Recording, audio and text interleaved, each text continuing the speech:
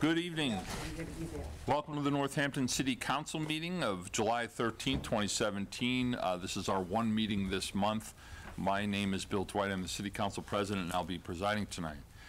Before we convene the meeting, we will open the floor for public comment. That we have no one signed up, though. But okay, so the rules under public comment are you're granted 3 minutes to speak. When you step up, please state your name and address and for the public record. And we ask that you respect the decorum of the chamber and not defame any individuals other than ourselves. You're welcome to defame us because we're public figures. If you're mad at your neighbor, you can complain about your neighbor as long as you don't name your neighbor. And let's see, and all that said, I don't have anyone signed up, so is anyone interested in speaking in public comment at this point? Wait, someone's coming in the door? No. Donna didn't. Yeah, I think Mr. Willard wanted to speak to the... Mr. Willard, you want to speak? About an item that's on the agenda later on tonight, I believe. We could make, if it's specific to an agenda item, we can actually recognize him to speak during that time, or... What's your preference, Mr. Willard? Would you like to speak for the 3 minutes allotted now? Early or late? I'm probably very late because I've never been at these fairs. Gives me a little chance to get organized. All right. And there's Lisa, thank God. Okay. All right. So, all right. So we have, anyone want to speak in public comment? Okay. I'm going to ask the administrative assistant to please call the roll. Councilor Bidwell? Here. Councilor Carney? Present. Councilor Dwight? Here. Councilor Klein? Here. Councilor LaBarge? Present. Councilor Murphy? Here. Councilor Nash? Here. Councilor O'Donnell? Here. Councilor Scherer? Here. Okay. We have a quorum, and so we may convene, and our first item on the agenda is a poll petition hearing. This is item 17.343, is poll petition for Elm Street at St. John's Public, and this is the public hearing that was announced in accordance with the provisions of Section 22, Chapter 166 of the general laws. A public hearing will be held here at 212 Main Street at Northampton, Massachusetts at 7:05, which we still have 3 minutes. So we'll, oh, this, oh, I'm sorry, this, I'm reversing, I'm sorry, yes. This is me announcing that there will be a meeting held on August 17th, and this is a poll petition at St. John's Church. And as I said, it's here, and this is on the petition of National Grid to erect poles and wires upon, along, or under, or across one or more public ways here in Northampton. So we're going to wait 3 minutes, now 2 minutes, because the public hearing was, yes. Can we do 1 minute announcements? Yeah, why don't we do that? This is when There we people go. say we have none. We'll leap to 1 minute announcements. Maybe 1.5 minutes. Okay. Does anyone have any 1 minute announcements? Oh, come on. Somebody must be able to fill some time here. Okay. No events? Oh, Councilor Nash. So Cutchin's program is having its annual barbecue. Neighbors are welcome. Everybody's welcome. It'll be next Wednesday at 5 o'clock at the Cutchin's campus on Pomeroy Terrace. How was that? That was excellent. So, oh, now we got it. Councilor Bidwell and Councilor Scherer. Well, I realize this will come before our next council meeting. On Tuesday, August 1st at 5 p.m., there's going to be a dedication of a bench that has recently been installed along the Mill River as a donation by a private party on land donated by private parties. And it's a lovely thing, and there will be announcements about it, and we'll invite people to come and celebrate. It's sort of it's a good thing for our trail system. It's a good thing for our greenway system, and it's a nice example that's being set by private individuals who are stepping forward to do this. So that's the first at 5 o'clock. Stay attention for details. Councilor Scherer. The new and growing organization Northampton Neighbors is having a picnic this summer. So this is Wednesday, August 16th from 4 to 8 at Look Park's Willowbrook Pavilion. Says free, come bring some food to share, bring your grandchildren and other children or anyone you want to bring. So that's August 16th, 4 to 8 p.m.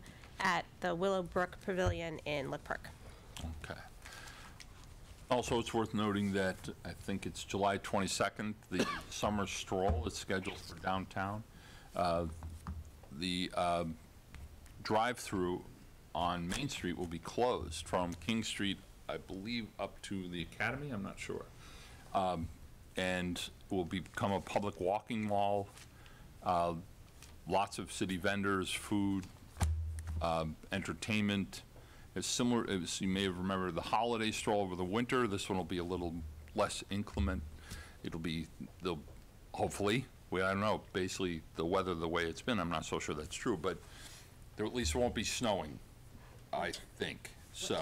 What time is that coming? Oh, see, you were gonna ask me that. I'm just pulling this out of my hat. I don't know, it's 6 to 9. 6 to 9? You're making that up, or is that, you know that for a fact? Okay, 6 to 9. I think so. Downtown Northampton.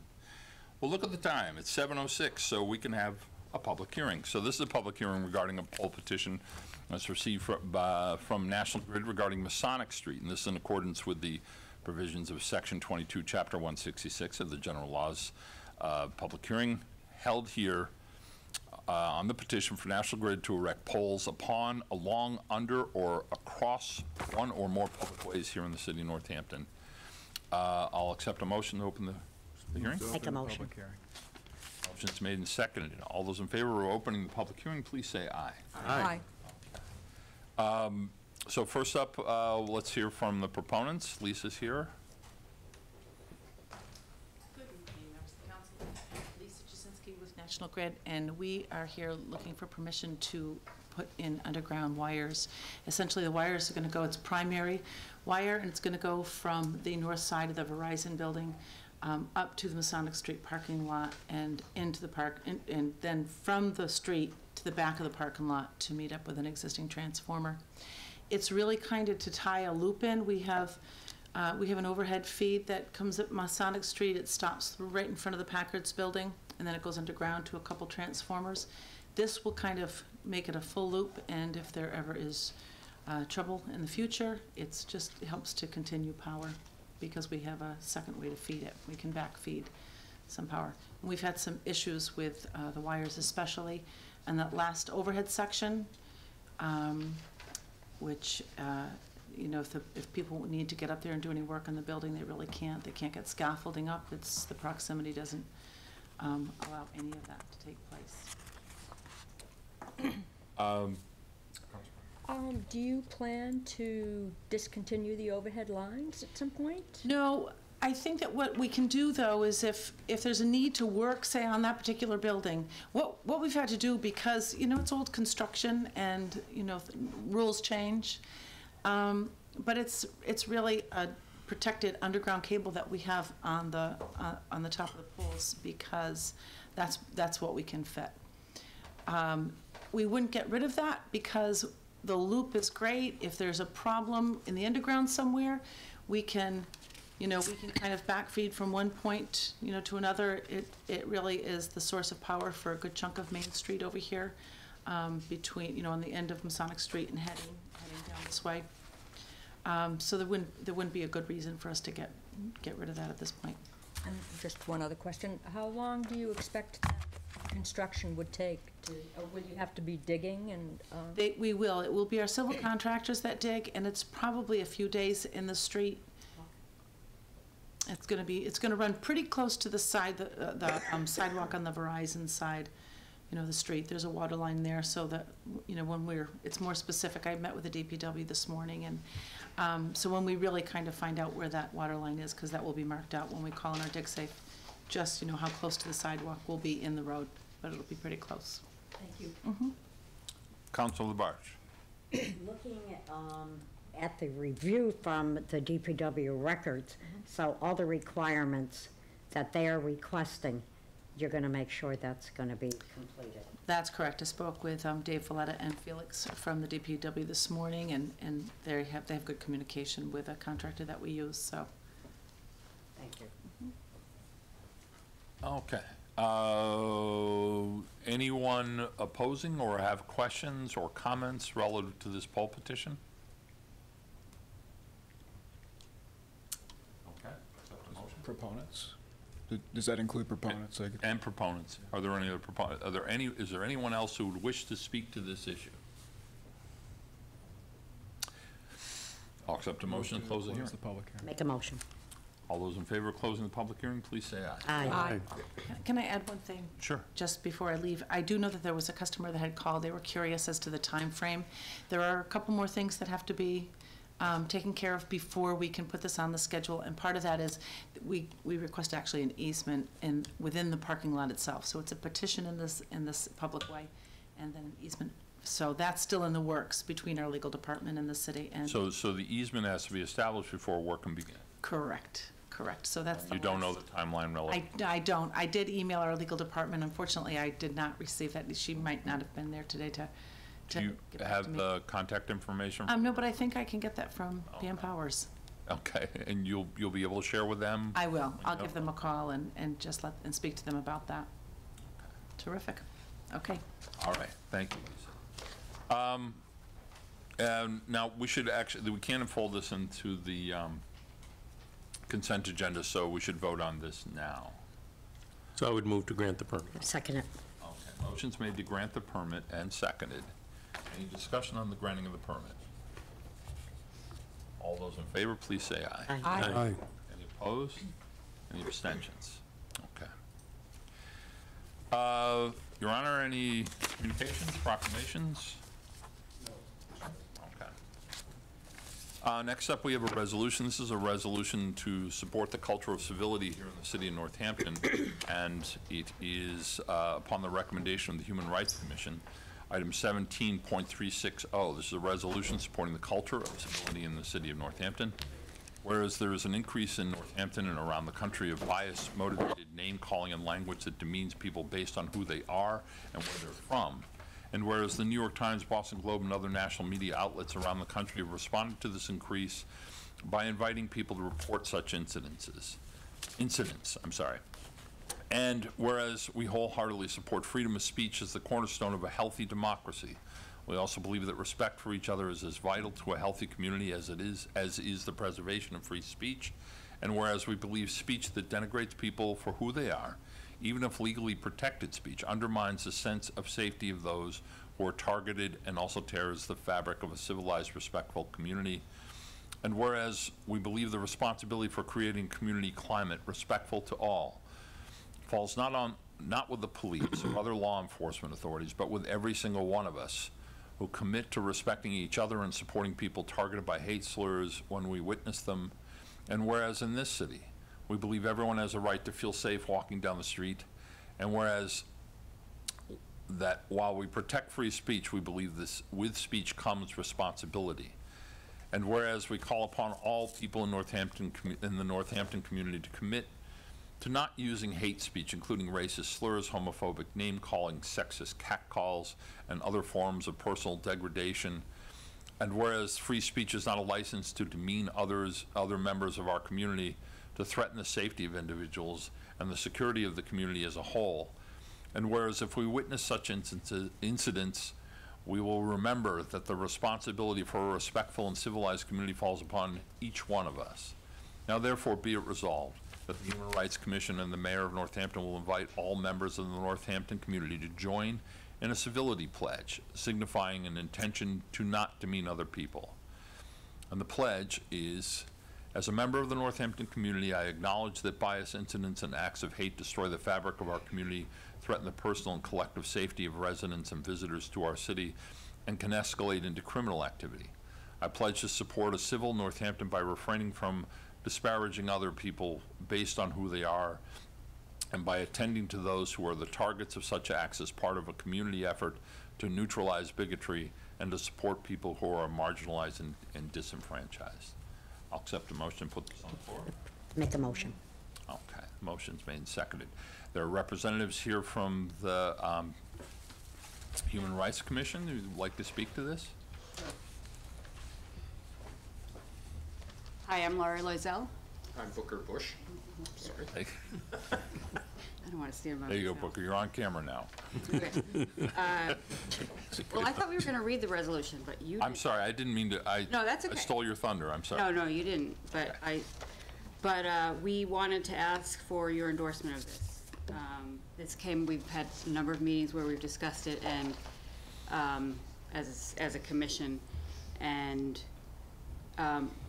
we feel like we wanted to put out into the community the need to be nicer to each other, basically, boil it down to simple language.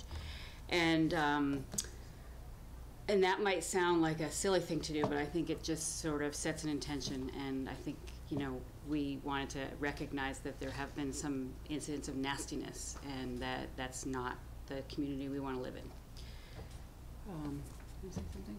Yeah, it's hard to add more to that. It's, when we began this process, we heard informally from the chief of police that there was a concern that there were a growing number of incidents, and that people were witnessing incidents that made them uncomfortable, both the recipient of the difficult speech as well as people witnessing the difficult speech.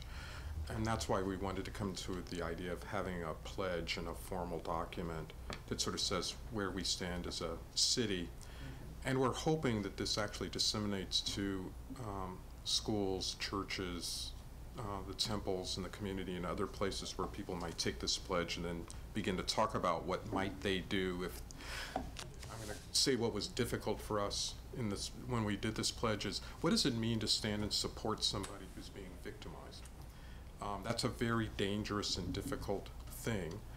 Many of the schools actually have education about how to be a witness, how to support people, and how to do that. And I guess I'm personally hoping that if people take this pledge, that they would maybe take further steps to understand how they would support somebody who they saw being harassed or victimized. And we have some ideas about how we would launch this. We were hoping that you'll endorse it today. And I don't know if you need to take a second vote, but in August, and that we want to really get it going in September. Invite the schools to take part, as you said, houses of worship. Maybe have copies of it in the library. Maybe have, we're going to be meeting and sort of figuring out the plan, but these are all the ideas we've been talking about. We don't have a budget, so it's going to be just low cost, but maybe announcing it on the steps of City Hall. And we hope to start like in the way that, when you do a capital campaign, you get people signed on ahead. We hope to get some community leaders on board ahead of time, and then hopefully get a lot of people in the community signing on. Because we felt like after we had some conversations with Chief Casper, we just realized, this isn't really on the police. This is really something that's like kind of before you get to the police. This is about how we talk to each other in a community. And it's not about political correctness. It's just about decency. So, if you have any questions, we'll be happy Do you have any, does council have any questions? I know there are actually probably a number of people locally that do bystander training. I know Safe Passage in particular has, there's access to people that I think the opportunity for people to access that would be helpful, because as you say, this is a difficult point in which you try to figure out where you can be helpful and where you actually may put others at risk. And that, and the other question was, you answered actually, was about how you plan on going about promoting the pledge and how that would be administered or managed and promoted. Yeah, we haven't worked out all those logistics about what will happen to pieces of paper that are signed, or if it's going to be all online. So we'll have to work all that out. Yeah, so it's basically a public education campaign, but basically like, are you willing to say, it's pretty basic, we'll be decent to each other. That's really what it is. So you're asking the council to endorse a document calling for decency? Yeah, and then also we're going to ask you to sign it. Yes, so Or, in a sense, take the pledge. Yeah. and to take the pledge as well. By voting in the affirmative, that would constitute us also taking the pledge. Would that? We would invite all of you as individuals to take the pledge. Okay. Okay. Counselor Shara? Just piggybacking on what Councilor Wright was saying, this passage does have a bystander training called Say Something that I took in December maybe, which is great, and I'm sure they'd love to, be part of your rollout of this and get more people involved in that program, which is, I think it was a 6-week program, once a week. And I did that too, yeah. That's a great idea. Yeah. Any other comments or questions? Okay, you prepared to take a vote on this? Yep. How about we do a roll call on this one? We don't normally do roll calls on resolutions, but at least you get. Can I just say one thing? Sure. Counselor Klein is liaison to the Human Rights Commission. Do you want to say anything? Because you were a part of all those discussions. I feel like you covered it all, thanks. Okay, all right, so let's do a roll call on this then. Counselor Carney? Yes. Counselor Dwight? Yes. Counselor Klein? Yes. Counselor LaBarge? Yes. Counselor Murphy? Yes. Counselor Nash? Yes. Counselor O'Donnell? Yes. Counselor Shara? Yes. Counselor Bidwell? Yes. That passes unanimously in the first reading. Our next meeting will be in August for the second reading. Should get you in time before Christmas. Okay. Should we come back for that? I don't see why you would have to unless there's Okay. some controversy developed in the interim and that they're challenge or other councils may be changing their mind. All right, well, thank you. Thank you. Thank you. Thank you. Next up, we have the consent agenda, and contained in there is these are appointments with positive recommendations by the Committee on City Services on July 10th of this year. First item was to approve 17.322. It's an appointment to the CPC. Jeff Jones is Housing Authority Representative to the Community Preservation Committee. The term starting July 1st, 2017, expiring June 30th, 2020. Also, we have to approve item 17.336. This is an appointment to the Historical Commission. Craig Della Penna of 62 Chestnut Street, Florence, the term starting September 2016, expiring June 2019, and this is a reappointment. And then also approval for item 17.345 of various appointments to committees. The Board of Health, Suzanne Smith of 134 State Street, Northampton, the term starting March 2017, expiring June 2020, a reappointment. Board of Registrars, Catherine Kay of 136 South Main Street in Florence, term to start June 2017, expiring April 2019, and this is replacing the unexpired term of Janet Larson. Council on Aging, Catherine Service of 9 Butler Place in Northampton, term starting April 2017, expiring June 2020. This is a reappointment. And the Housing Partnership, Edgardo Cancel of 19D Hampshire Heights, Northampton, the term to start June 2017, expiring June 2020. A new appointment, this is filling a vacancy. And then Rebecca Lockwood of 46 Forest Glen Drive in Florence, term to start June 2017, expiring June 2020. And it's a new appointment filling a vacancy. Also, item 17.356 is a petition for secondhand dealer's license for Birdhouse Music at 164 Main Street, and Glenn Alper is the petitioner. And then also to approve the minutes of June 15, 2017, also to approve the minutes of June 15, 2017 executive session, and also item 17.361, appointments to various committees to refer to the Committee on City Services. And there is, hang on a second, these are for the Arts Council, Ellen Augarten of 253 Crescent Street in Northampton, the term to begin July 2017, expiring June 2020, a reappointment. The Human Rights Commission, Lori Wiesel, who you just saw, 46 Grant Avenue in Northampton, the term to begin June 2017, expiring June 2020, reappointment. And Parks and Recreation Commission, Karen Foster, 155 Grove Street in Northampton, term starting July 2017, expiring June 2020, and that's a new appointment filling a vacancy. I'll accept a motion on the consent agenda. Motion's made and seconded. All those in favor of the consent agenda, please say aye. Aye. Any opposed? Okay. Now we come to actually an unusual thing. This has never come up during my tenure as a counselor, and I don't think any counselors here, no. But this is an election of sorts. It is an appointment for the interim city clerk. This is in accordance with the city charter, section C5-1, and whenever a vacancy occurs in the office of the city clerk, the city council shall, within 30 days following the date of the vacancy, act to fill the vacancy.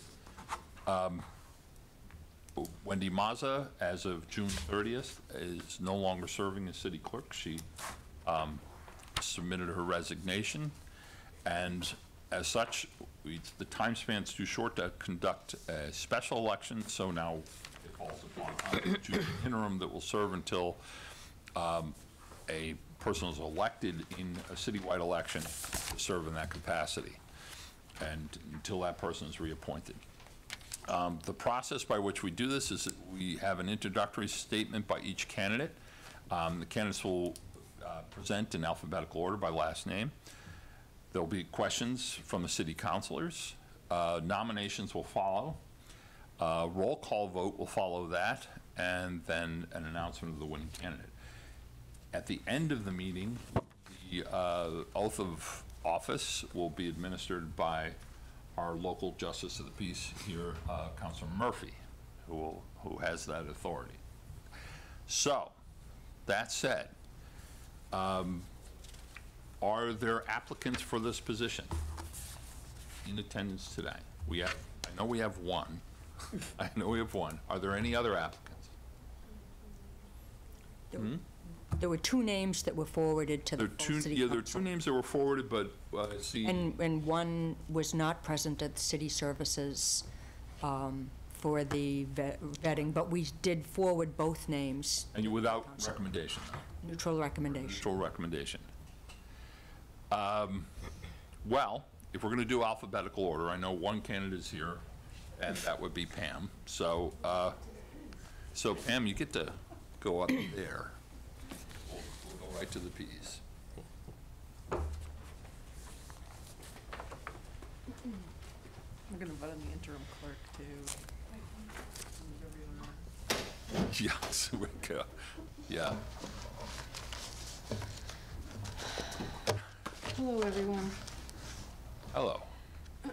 My name is Pamela Powers, and I live at 105 North Main Street in Florence. I want to thank the City Council for entertaining my resume and qualifications for the interim position of City Clerk.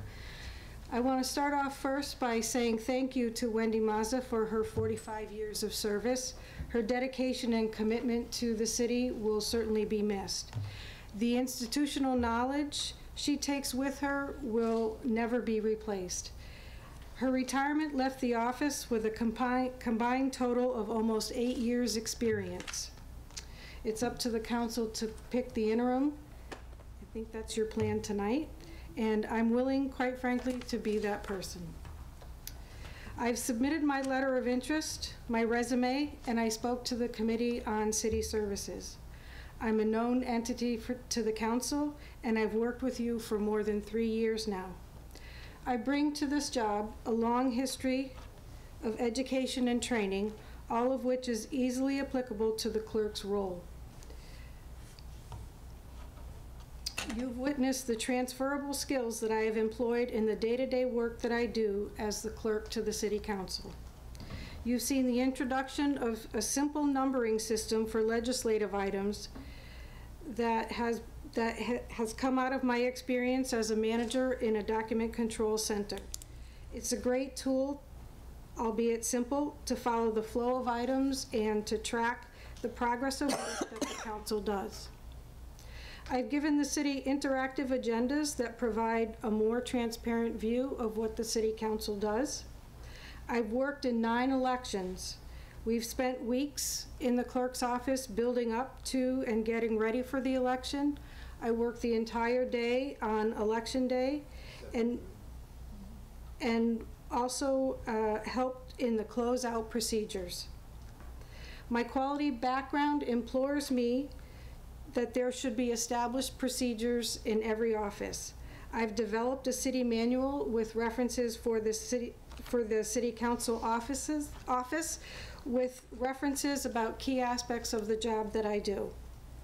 I pride myself on making sure that everyone who comes into the council office gets the attention they need, and more importantly, the information that they are looking for. I have a commitment to Northampton. I live in Northampton, I work here in the city, and my kids attend Northampton Public Schools. I'm involved in the community. I'm proud to be a Girl Scout leader, formerly of Troop 346. I've also been the secretary for the St. Patrick's Association in Northampton, president of the school's parent-teacher organization, and a registrar for youth athletics. I'm committed to the success of the clerk's office, and I will continue to give the citizens of Northampton what I have demonstrated for the past 6 years. Tonight, I'm asking for your approval to be named as the interim city clerk. And that's it. That's all I have to say. Thank you. Okay. Questions? Councilors have, Councilor Labarge. Yes. Pam, thank you very much for coming to city service on Monday. I asked you questions, and I thank you for your reply back. I have a couple of more questions, and I know you'll be able to answer them. We have heard for, I don't know how long, and you have too, Councilor Dwight, about the city clerk's office being short one staff person, okay? My question is, because we could go ahead without a problem of training staff, rotating them, all right, so that they could do city clerk's position, do register of voters. Do you believe in that, cross-training? I don't think that there's an office in the city now that can't survive without cross-training.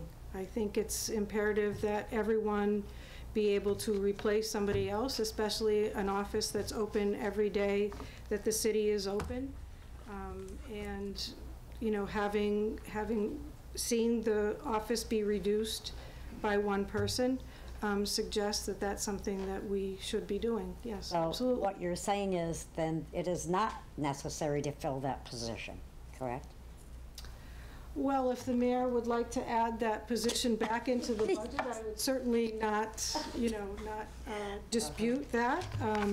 But I think that there has been a demonstrated, a demonstration that the office has survived with 4 people, and I think that there's more that the clerks want to learn, and I think that there's more that they can do. Yes. Second question, and that's it. All right. I believe myself, and I'm talking for myself, then I'm going to ask you. I believe that, and I've always said this, Mary Claire Higgins, our mayor, our former mayor, wanted to go ahead and change the city clerk's position through the charter. I think you can recall that, Councilor Dwight, of making it the city clerk's position not to be elected by the voters. How do you feel about that? Because I agree with it 100%, and I'd love to see that happen, because I feel that the mayor should have control of that department also. So it's not really a fair question. I mean, at this point, because I'm not filling the term as an elected official, and I don't think that that could possibly happen until, somebody was named as the official city clerk. I don't really have an opinion. I think it should be left up to the voters to decide. The office will perform the functions regardless. There are a lot of duties that are performed as a result, to fulfill state statutes that have no bearing on how the position is filled. There's some advantages to both. There's some disadvantages to both. I don't really have a concern either way. Thank you. Any other comments? Councilor Shara. Thank you for your willingness to do this interim position. I have sort of a broader question. So right at this moment in time, voter information requests are an important topic that's being discussed at the federal to state level, but here in this office, in every city clerk office, voter information is also held. So what's your take on privacy and protection of this information? And how would you handle, or how would you approach what could be an intimidating request from, say, a federal commission or from someone from outside asking for voter information for Northampton? Well, that certainly has been a topic of discussion. There is certain information that cannot be divulged. You know, there's state regulations about that. So certainly that type of information would not be shared. And, you know, I would definitely have to abide by, you know, the requirements of whatever was given to me in terms of from the state voting, state elections. So, you know, I'm not really, you know, I'm not really aware of what concerns there could be by providing information that is available to, say, candidates. That would be the type of information that I would be looking to supply. I'm not, you know, not really sure what other types of information that would be sought beyond that. So it's not, I'm not sure. Any other questions or comments? Councilor Bidwell. I wanted to join in thanking you for being willing to step up in this interim position. We would be left in the lurch otherwise. I also wanted to thank you for the preparation you put into your appearance at our City Services Committee. Your summary of the vital duties of the office, your make-ready checklist for the upcoming election was very impressive, and I think it bodes well for the level of detail and preparedness you would bring to the office. So thank you for the thoughtfulness you've given to this transition, assuming it's a transition to you. Thank you.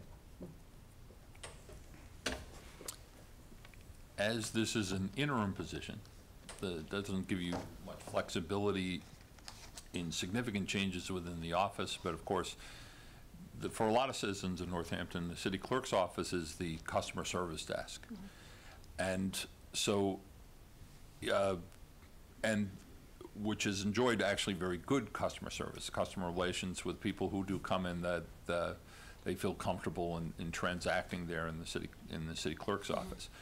I have no doubt that you have every intention of keeping that tradition going, but do you have any notions about how, in your interim capacity, should you become elected, enhance the customer service experience? Well, I'm not sure how much time it would take, but certainly, you know, trying to become a more efficient office is always, you know, a goal that I strive for. I think, you know, there in terms of the day-to-day transactions, you know, a lot of it is the amount of time it takes to get someone's request processed is dependent upon the systems per se. But as time goes on, there's other things that can reduce the amount of time it takes to transact certain things. And I plan on mapping out those processes and looking at ways to cut time. Wendy's office did a great job when I was there, and you know, I think even after I left, at providing same-day service. That will continue. I did notice that the office is a little tapped out right now. You know, they did put up some signs to suggest that there may not be same-day service until an interim is appointed. So that's one of the first things that I would like to work on, is getting back to that point. Thank you. Any other questions or comments? Could you just repeat the end part of that? I didn't pick that up. The end part? For Councilor Barge would be able to... So are you talking about the signs? Yeah. They put up some signs in the city clerk's office, I want to say earlier this week, that, during the interim period while they're without they're without a city clerk, they won't be providing same-day service for some of the services that they normally provide. And and that was the case too while they were busy working, on elections and that sort of thing. I'm assuming that it's a short-term thing. I haven't talked with them about it, but that was one of the things that we strived for when I joined Wendy's office. Quite frankly, when I went into the office, you filled out your request and you had to come back the next day. And to me, that was something that I couldn't see people coming back a second time. It was an interruption in my day, and it was an interruption in their day to have to do that. So Wendy and I talked, and she said if I was willing to do same-day service, we could try it. And we continued on with that, except during periods of election. And I know, I know it's doable.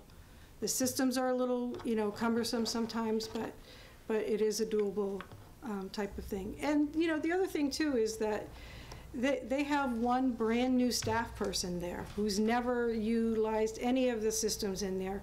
So that person is still learning the registrar voter side of the city clerk's office and has not yet been, even indoctrinated into some of the city clerk stuff. So it's really just Amy doing the job by herself. She got her hands full. Yeah, she does. She does.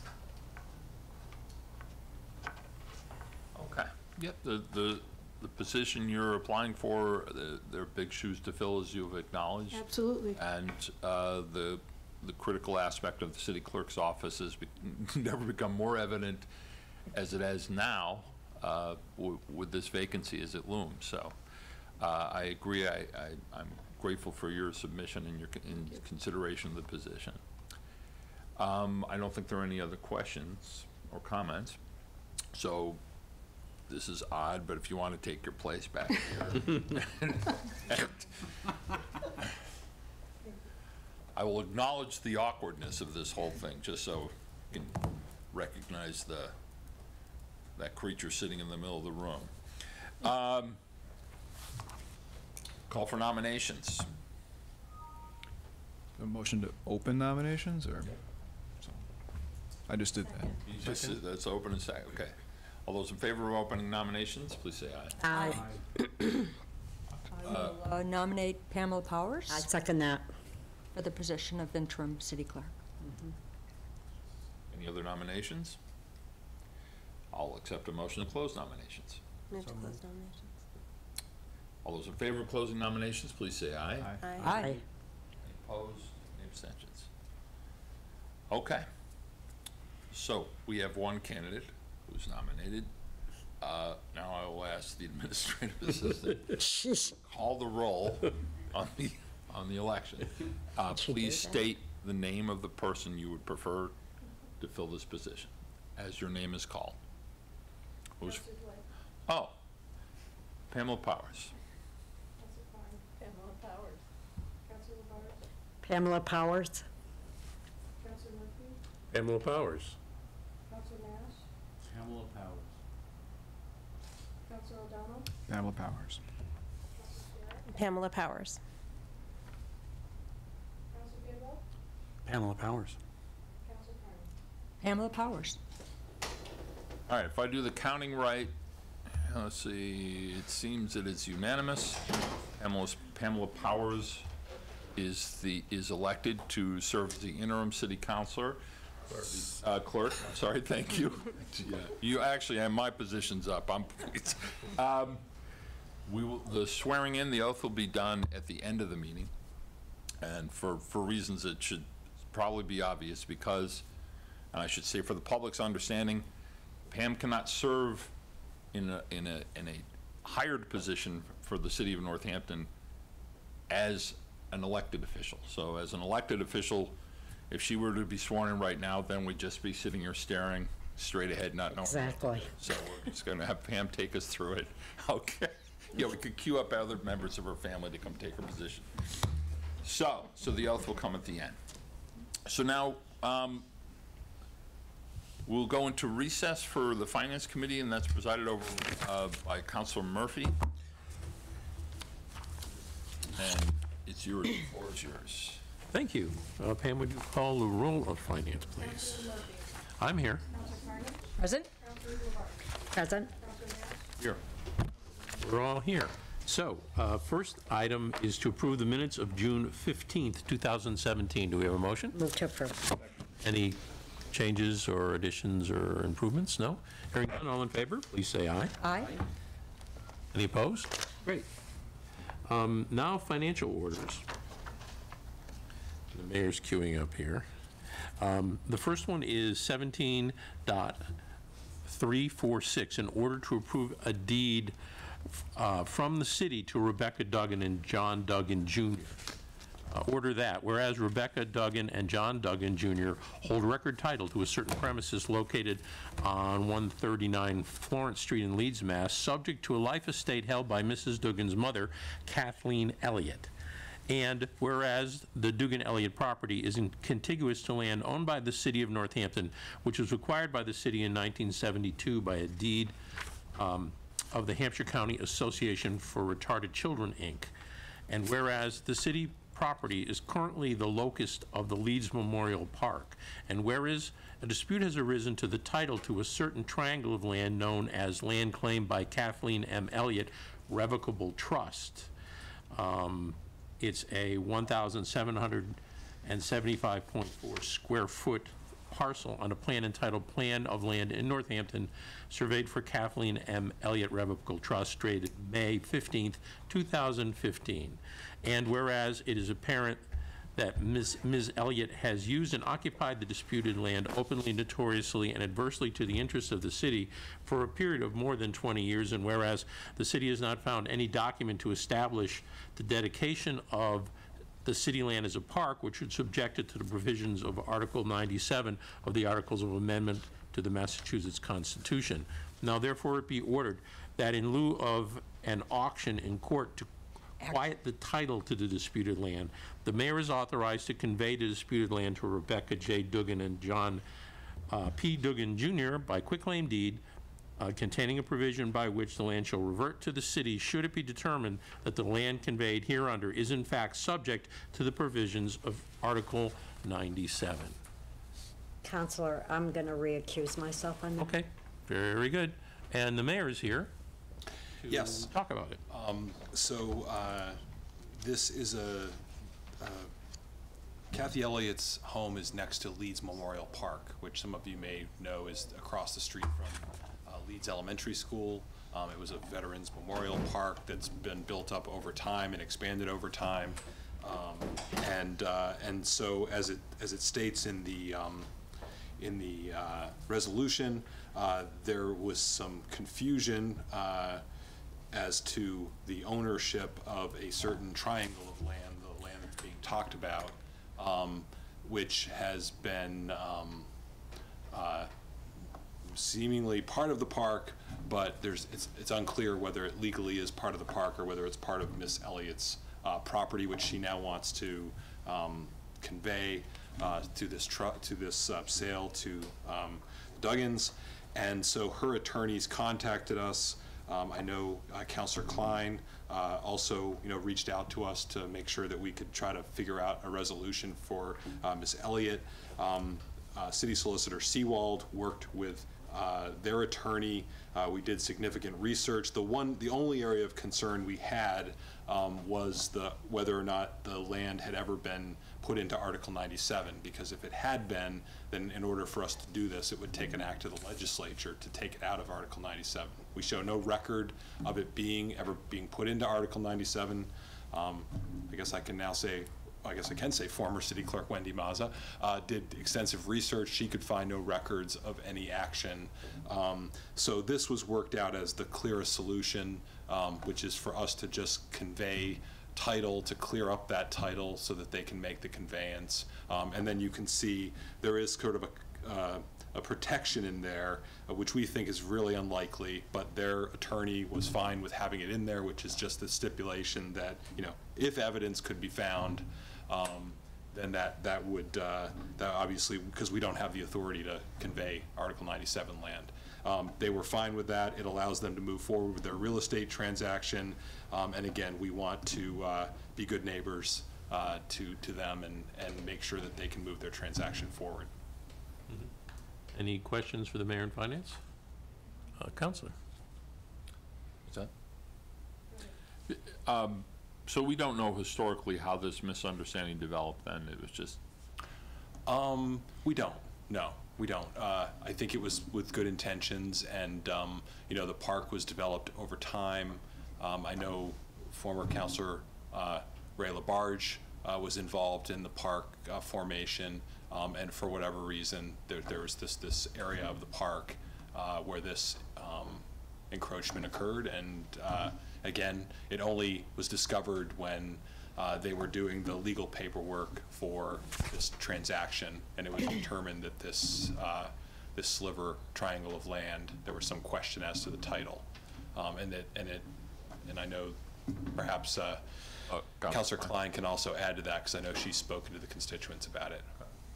Well, I was just going to comment that since the park was established, the land has been cared for by Mrs. Elliott. Exactly. So that, you know, she's been clearing it from snow and gardening along the stretch, this little triangle. So it's absolutely been, I mean, we have to grandfather it, I think, because she really has cared for it for the 20 years that the park has been there. Mm-hmm.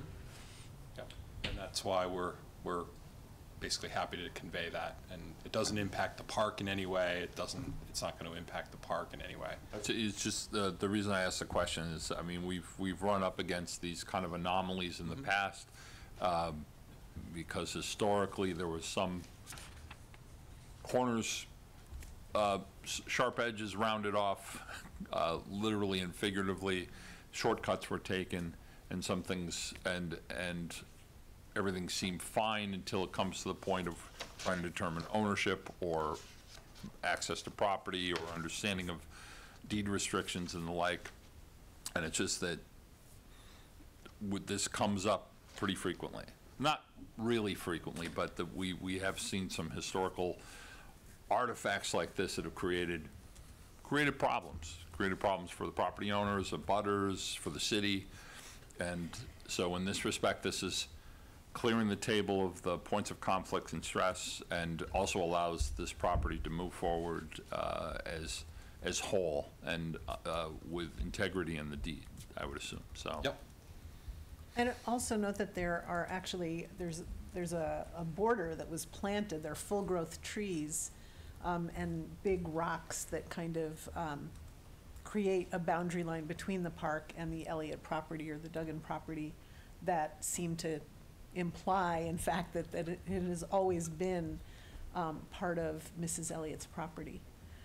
There's the understanding, there's a term I think called adverse use. Possession. Yeah, that when people presume a right of way or presume property ownership and continue, and no one challenges it, and for a certain period of time it becomes susceptible to allow it to be considered. But that's not the case here. This is us granting a clear definition of their current property ownership and their boundaries. Yep. Yeah. So. Any other questions in finance? Hearing none? Oh, you didn't get a motion? No, we need a motion. I'll move that. Positive Approval of- recommendation? Yes, please. Second? All right, no, if there's no more discussion, all in favor, please say aye. Aye. Opposed? I'll let Councilor Barge resume his position here, and then we'll get going.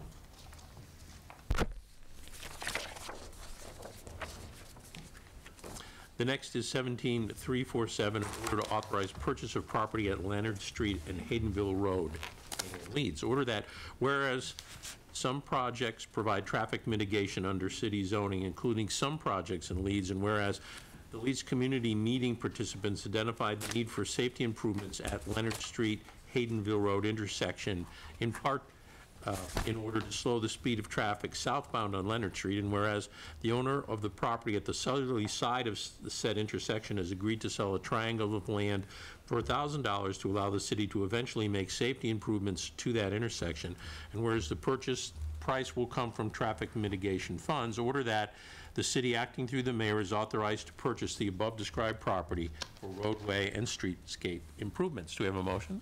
Make a motion. Second? Second. And the mayor can explain this? Probably the most illustrative thing is to look at the attached plan, if it's attached to the order. I think it is. You can see, you know, Leonard Street, which comes in at a pretty sharp angle to Route 9, and it creates kind of a dangerous turning radius, as well as, you know, Sightlines are bad. Sightlines are bad, and then people who, you know, sort of cut the corner. And so that triangle that you see is the land in question that the owner is allowing us to purchase for $1,000.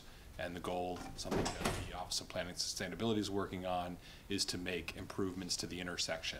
And, you know, the land was not critical to the landowner, and so they were willing to sell it, and so that's the plan. Question, yes. Presuming that in that land there would be a built an intersection that will allow easy right and left-hand turns, that would make redundant the end of Leonard Street as it enters now. Where does that, who's that land go to? Should that, if that's... I don't know that I'm not sure that it would be redundant. Maybe I'll have Wayne come up and answer that. I'm not sure that it would be, we may make some curb bump outs, or we may re-angle the intersection a certain way. I don't know if there's been a plan or a design yet, but... Yeah, Wayne, has there been... So the plan is still underway. We've hired Ty and Bond. They've just completed the surveying and are doing preliminary work. I mean, if the intersection changed to the south, and if City Council discontinued that portion of the road, then the land will go back to the neighbors. But DPW often wants to keep those because there may not be utilities underground, and they want it for future options. So my guess is we keep it, but we'd have that discussion with the design. Yeah, there's a water line running through it. Yeah, then we would. Yeah. Yeah. Okay. All right. Any questions on this one for the mayor? No? Hearing none? Counselor.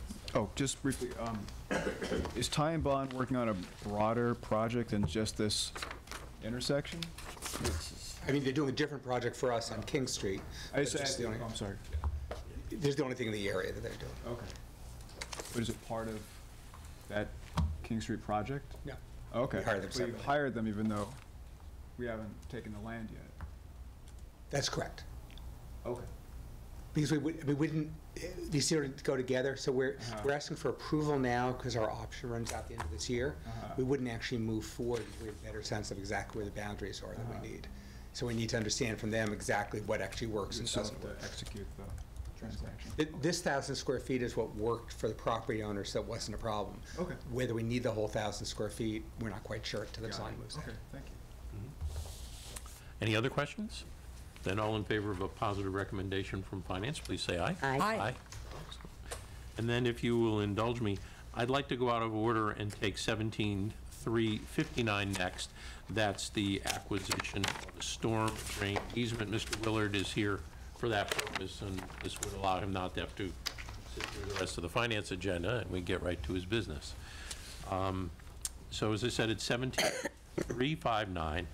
This is upon the recommendation of the mayor, whereas the city received a mass work grant for upgrades to Lower Pleasant Street, and whereas among the projects to be completed through the Mass Works grant is the realignment of a storm drain that traverses the former Northampton lumber property currently owned by Valley Community Development Corporation and the site of a proposed mixed-use affordable housing redevelopment project.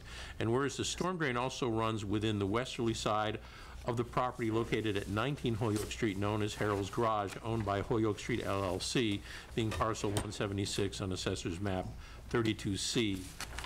And whereas the city holds a historic easement for the storm drain line on the Holyoke Street property 10 feet wide, and whereas the city is in need of an easement 30 feet wide on Holyoke Street on the Holyoke Street property to accommodate the construction and maintenance of the proposed realigned pipe, and provide additional area based on current standards for any future repair or replacement of the pipe further downstream that is not proposed to be repaired or replaced at this time. And whereas no appropriation needed to fund this acquisition because adequate appropriated funds are available in the Stormwater Utility Enterprise Fund, now therefore it be ordered that the City Council hereby authorizes the acquisition by purchase, gift, or eminent domain of a storm drain easement on the westerly side of land on Holyoke Street that belongs to Holyoke Street LLC at 19 Holyoke Street, Northampton, parcel 176 on Assessor's Map 32C, which easement shall be 30 feet in width on such terms and conditions as the mayor shall deem advisable. Do we have a motion? Make a motion. Second?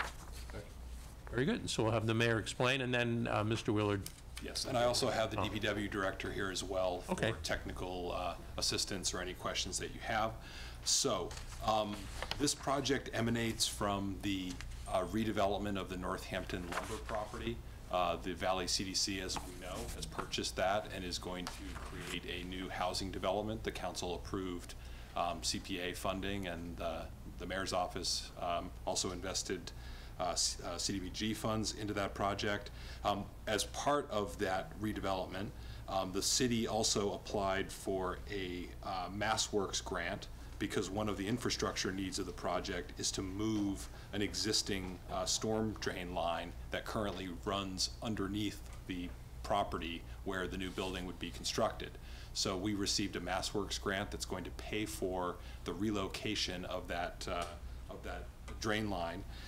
And so if you look on the map, starting at the top, you can see a green line that's the existing drain line that currently bisects the Northampton Lumberyard property, and then it meets up with, crosses Holyoke Street, and then it meets up with the property in question where we're requesting the easement. We already own a 10-foot wide easement there that is a historic easement, and it's tying. So that's, and then it continues on that hash marked area. The yellow line starting at the top is the proposed drain line that would then run in a different direction to avoid where the construction site is happening. It would cross our street, Holyoke Street, and then it would meet up with the current storm sewer and tie into it there. We are receiving a 30-foot easement from Valley CDC for the section in yellow, and we have requested, begun discussions to purchase a 30-foot easement where the new drain line is located, which is a more common easement width for a line of this size to be able to do, if work ever needed to be done on it, to be able to have access to the line. A 10-foot, you can imagine, 10 foot's pretty narrow. Most trucks are wider than 10 feet, and so it does not give us a lot of area to work. So what this order does is basically authorizes me to be able, on behalf of the city, to either acquire by purchase, by gift, or by eminent domain that particular easement, which is sort of the pink area. And so that's what the order is before you. This is the first reading. The DPW has been in conversations with Mr. Willard, and we hope to continue those conversations over the next couple of weeks. And so this is a request for that first reading. We have the MassWorks grant has been awarded, and our goal is to get this project completed so that it has to be done within the fiscal year, but we also have a schedule that Valley CDC is working on that they want to be able to break ground and begin their project in October. So we're trying to time the work to their schedule. So that's the essence of what we're requesting, and I can provide additional information if you have questions now, or if you want to talk to Director LaScalia. Councilor Labarge. Yes, Mayor, Mr. Willard, what property does he own?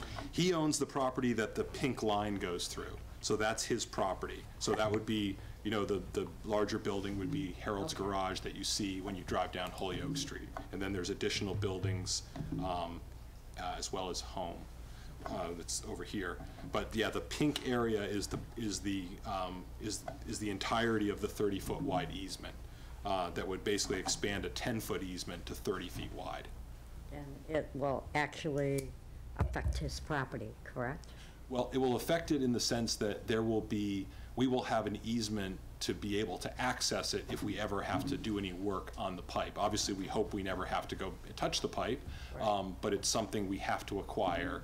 You know, similar to, you know, National Grid was here earlier and they want to install a line under Masonic Street parking lot, and so they need an easement from the city to be able to have that so that they have access to it. Doesn't mean they own it.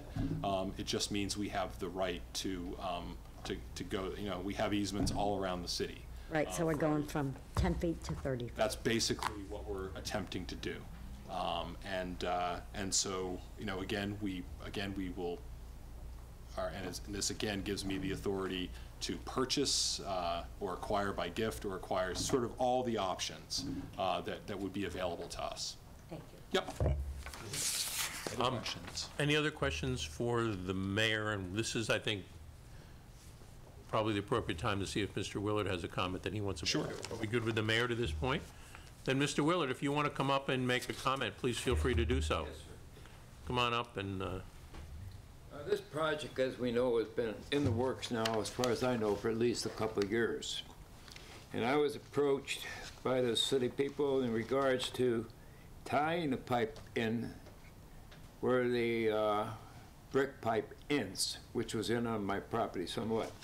At that time, they at first were going to shut me right down, period. I said I wouldn't stand for it. Then I agreed that with the easement, as far as I was concerned, there was no quorums whatsoever to put the new pipe in and tie it in with the existing pipe, which is 5 feet in diameter. Now, there was only a couple meetings held, and if I may, in this respect, we are responding to, you might say, the job that's proposed. It is my comment to say right now, because of the short notice that I received by way of certified mail within an hour after the meeting was held with Donna and David at my home, because my wife has dementia pretty bad, and I won't leave her unattended. Now, never before was increasing the easement the way they want it presently. There is an existing, what you might call pole place where we park a crane. I told them it was necessary, that would disappear fast. Now, we've been in business down there for 72 years. And I started in July of 1945, and then in 1960 we purchased the property, which is in question. And it's been operated by myself, and I believe we are the oldest business in the city today, operated by its founder.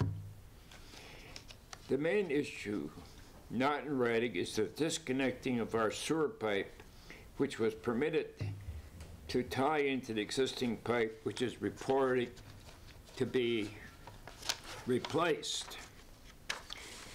And through this conversation, I had a few options given to me. Why not use a porta potty? Now, can you see a business been there for 72 years being asked in the center of town to use a porta potty? I was livid when they told me. There is an existing line on the other side of the Holyoke Street underpass that services all them homes from the underpass the opposite way. I said, tie me in there. They have never actually offered me any kind of a tie-in with a sewer pipe. And the issue bothers me, as was stated in the past, that the work that's underway now is strictly to benefit the developers who's going to redo and rebuild homes or whatever on the lumberyard. In the meantime, they're going to cut my throat. Now, it is my request at present time that I'm going to ask to table this matter until I have full legal counsel.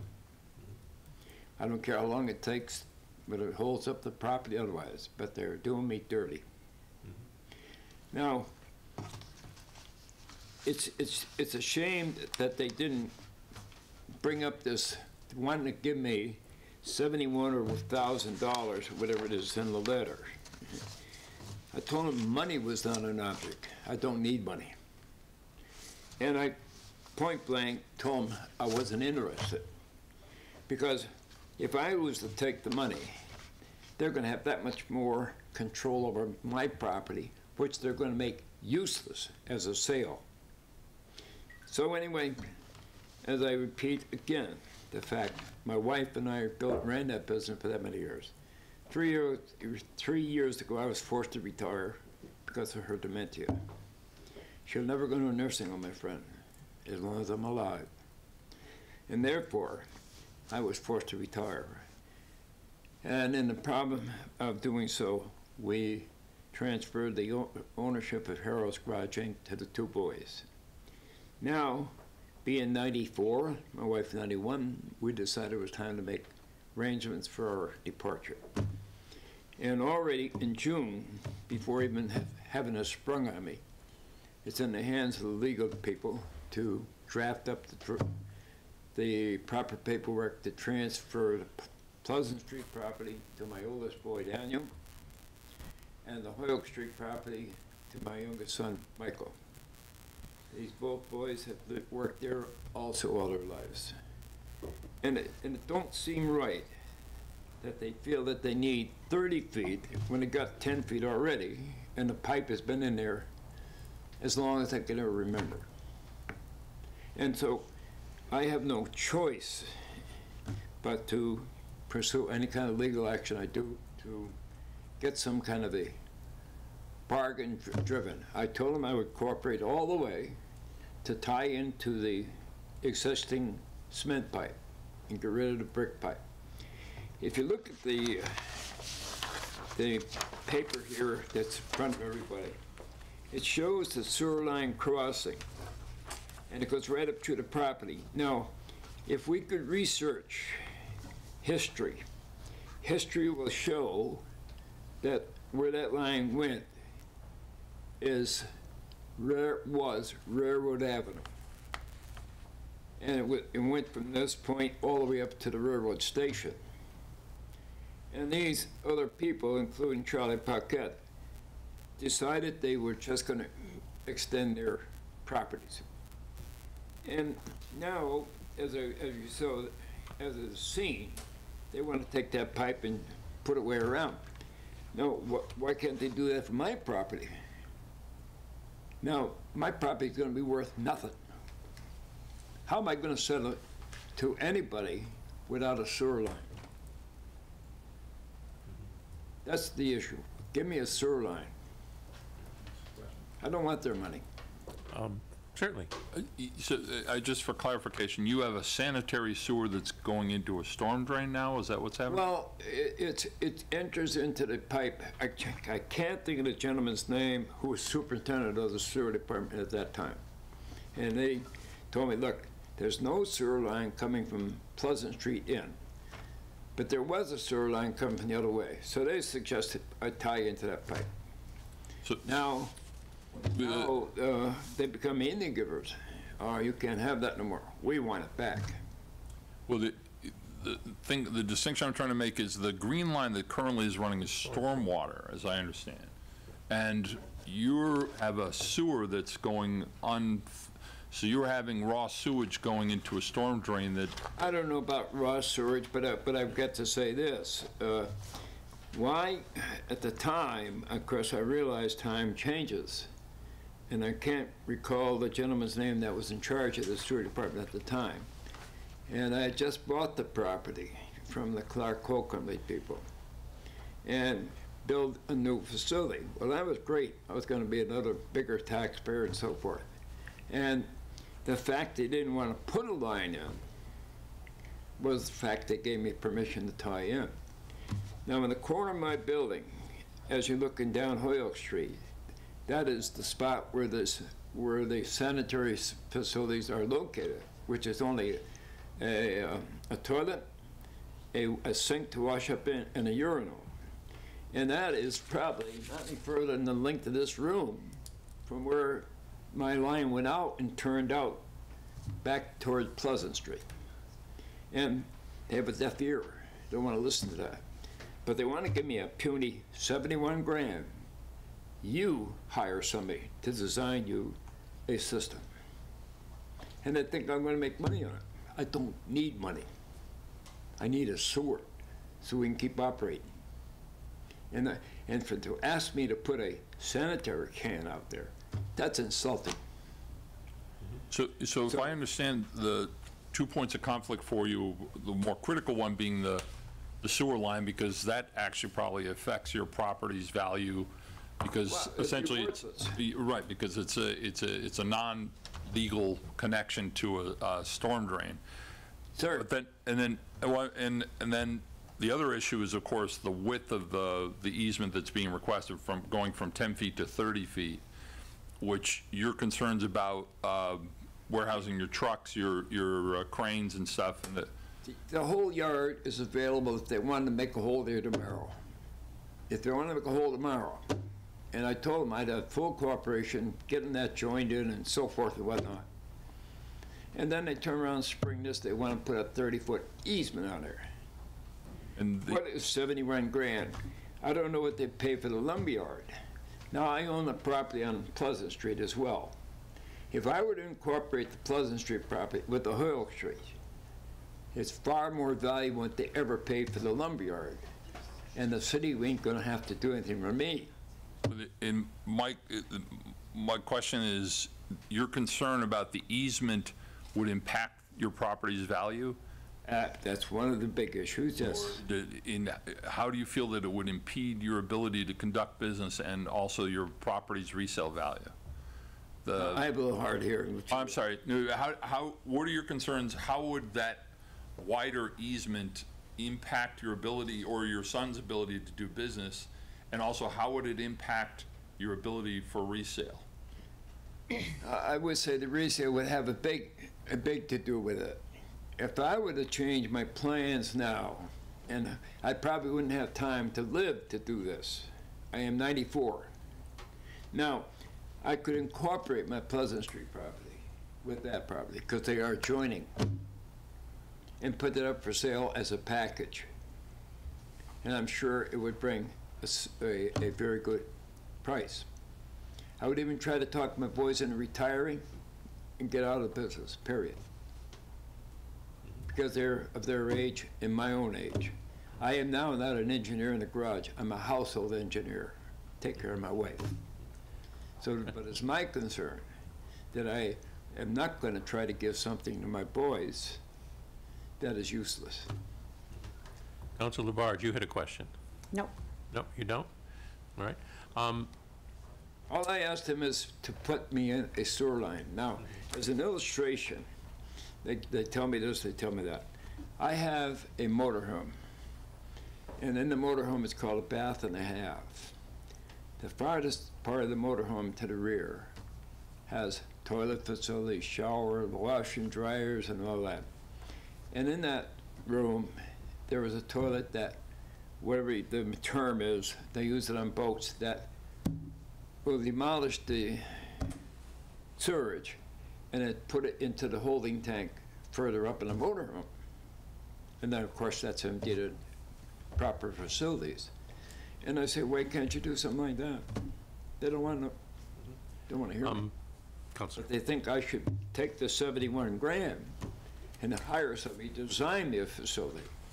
Councilor has a question for you, I assume. Well, I wanted to ask if the DPW could maybe provide some additional information to some of the points Mr. Willard has raised. Mr. Willard was done. I was going to ask Ms. Lascalia to come up and answer some of our questions. Oh, great. Yeah. So, and just to remind everybody here, we're not doing a taking. All we're doing is the City Council hereby authorizes the acquisition by purchase, gift, or eminent domain, but this isn't a taking. This is to authorize the mayor to negotiate with Mr. Willard. So, you know, our action tonight is not going to take any property from you. It's going to authorize the mayor to further negotiate with you. Well, I'm only asking tonight, give me time to get some legal work done. Mm-hmm. Well, that could be part of the negotiations with the mayor. Well, whatever it's going to be, because I told him I would spend whatever it takes. I'll spend whatever it takes. That Harold's Garage will exist with a sewer. Great, thank you. That's my proposal. Thank you. Now, I'd like to just respond. fine. Thank you, Mr. Willard. Yeah, you're welcome to speak. Yeah. Yeah. Okay. Thank you, sir. Yes, sir. Again, I will have Ms. Lascalia talk to you about this in more detail. Again, I have great respect for Mr. Willard and his business, and it's certainly not our intent to obstruct his business in any way. In fact, the RFP that we put out for the construction stipulates that the business has to be allowed to continue and to operate while the construction's going on. The issue of the $71,000, we had an appraisal done, a market rate appraisal done by a third-party firm for the value of a 30-foot easement, which is what we do anytime we acquire an easement when we're acquiring it. Anytime we're acquiring property, we're acquiring an easement. So we had a market rate assessment done of that, and so an initial letter was extended to discuss purchasing an easement, and that the value of that easement was $71,000. So that's what the $71,000 is. And I can let Ms. Lascalia describe the other situations that were discovered as part of this process and the timing. Great. Good evening. Thank you. So just to confirm, the line that's being moved is a storm sewer, not a sanitary sewer. That is correct. It is a storm sewer. But it appears Mr. Willard's sanitary sewer is going into the storm sewer. So when we first started looking at this project and the proposed relocation, we had to do some investigation to determine what needed to be done to move the line.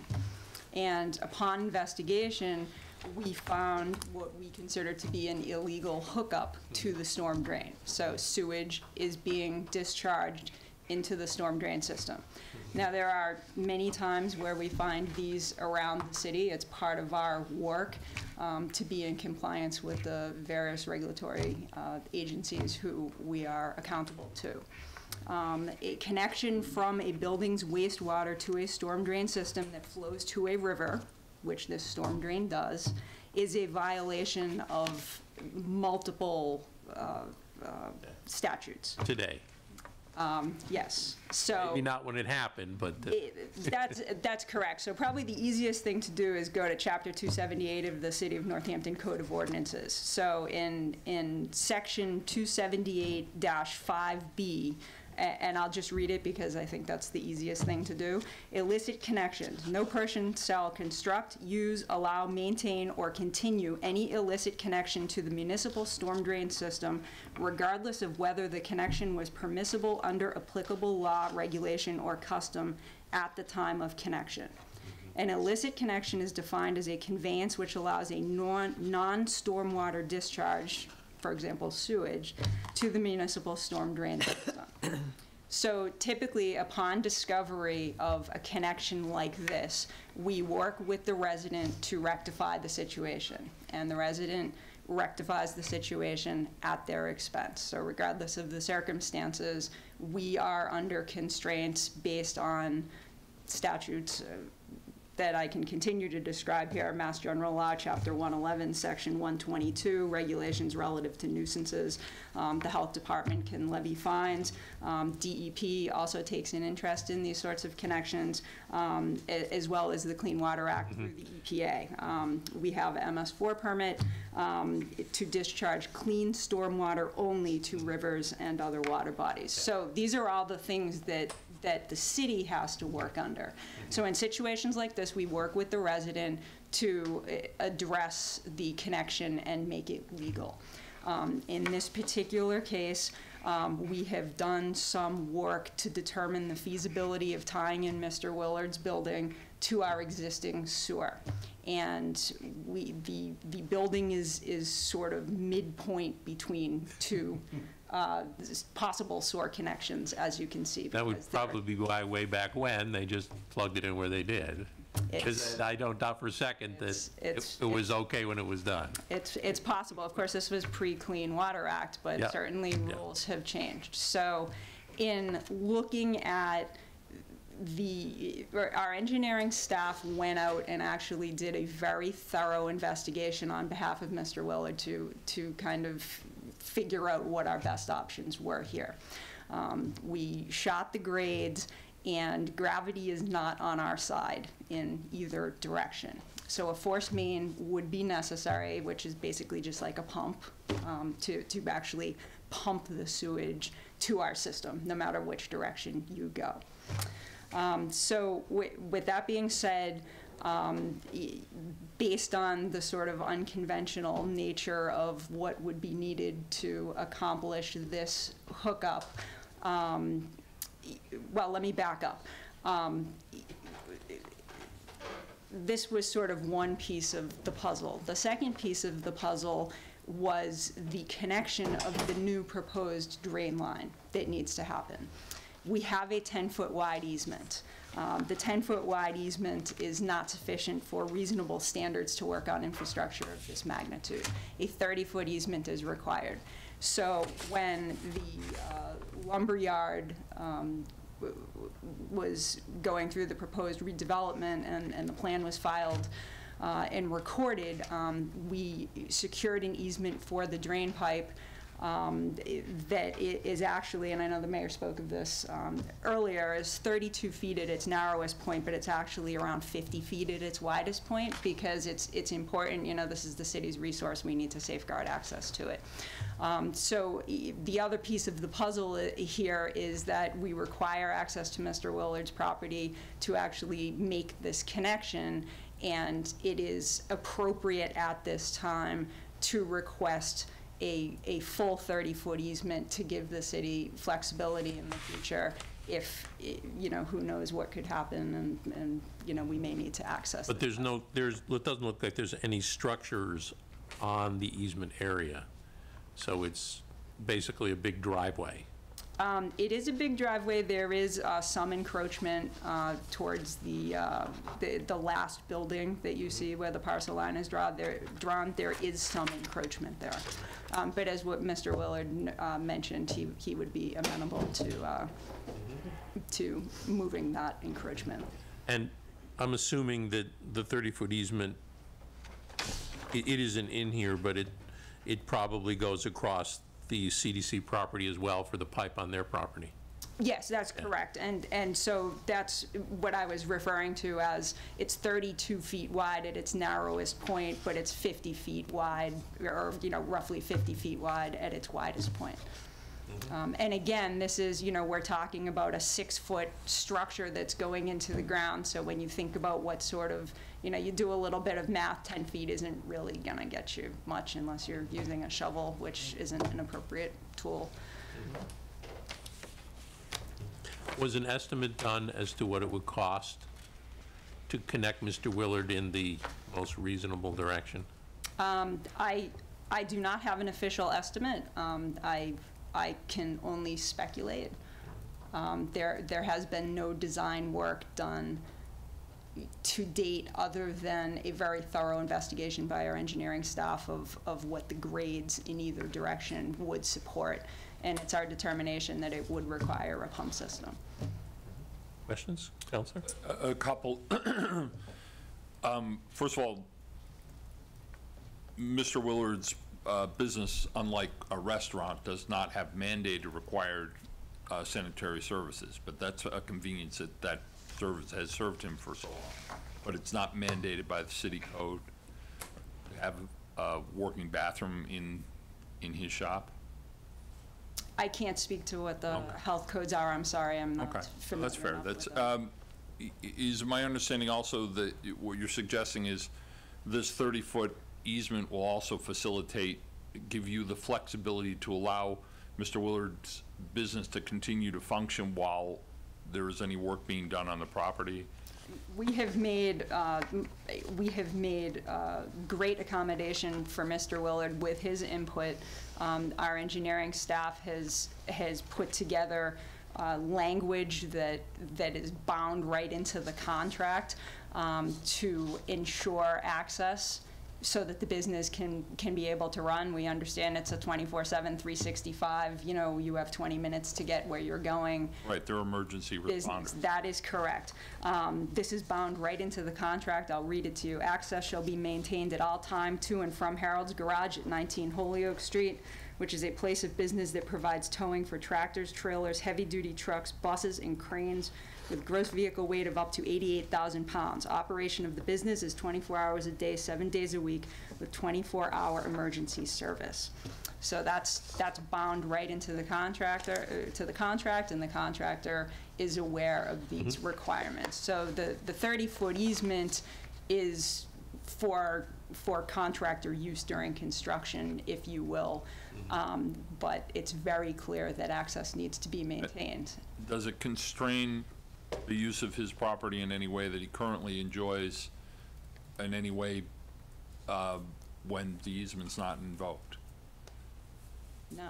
I mean, he's not restricted by putting certain weight vehicles over the space or anything like that? No, he's not. He couldn't build a structure over the top Right. of it. No, but he couldn't anyway because it wouldn't be allowed by zone. Oh, there's an easement there now anyway. Yeah. It's not as big. So, but yeah, so that was my concern, was that this easement does not limit his ability to do business when the easement's not invoked.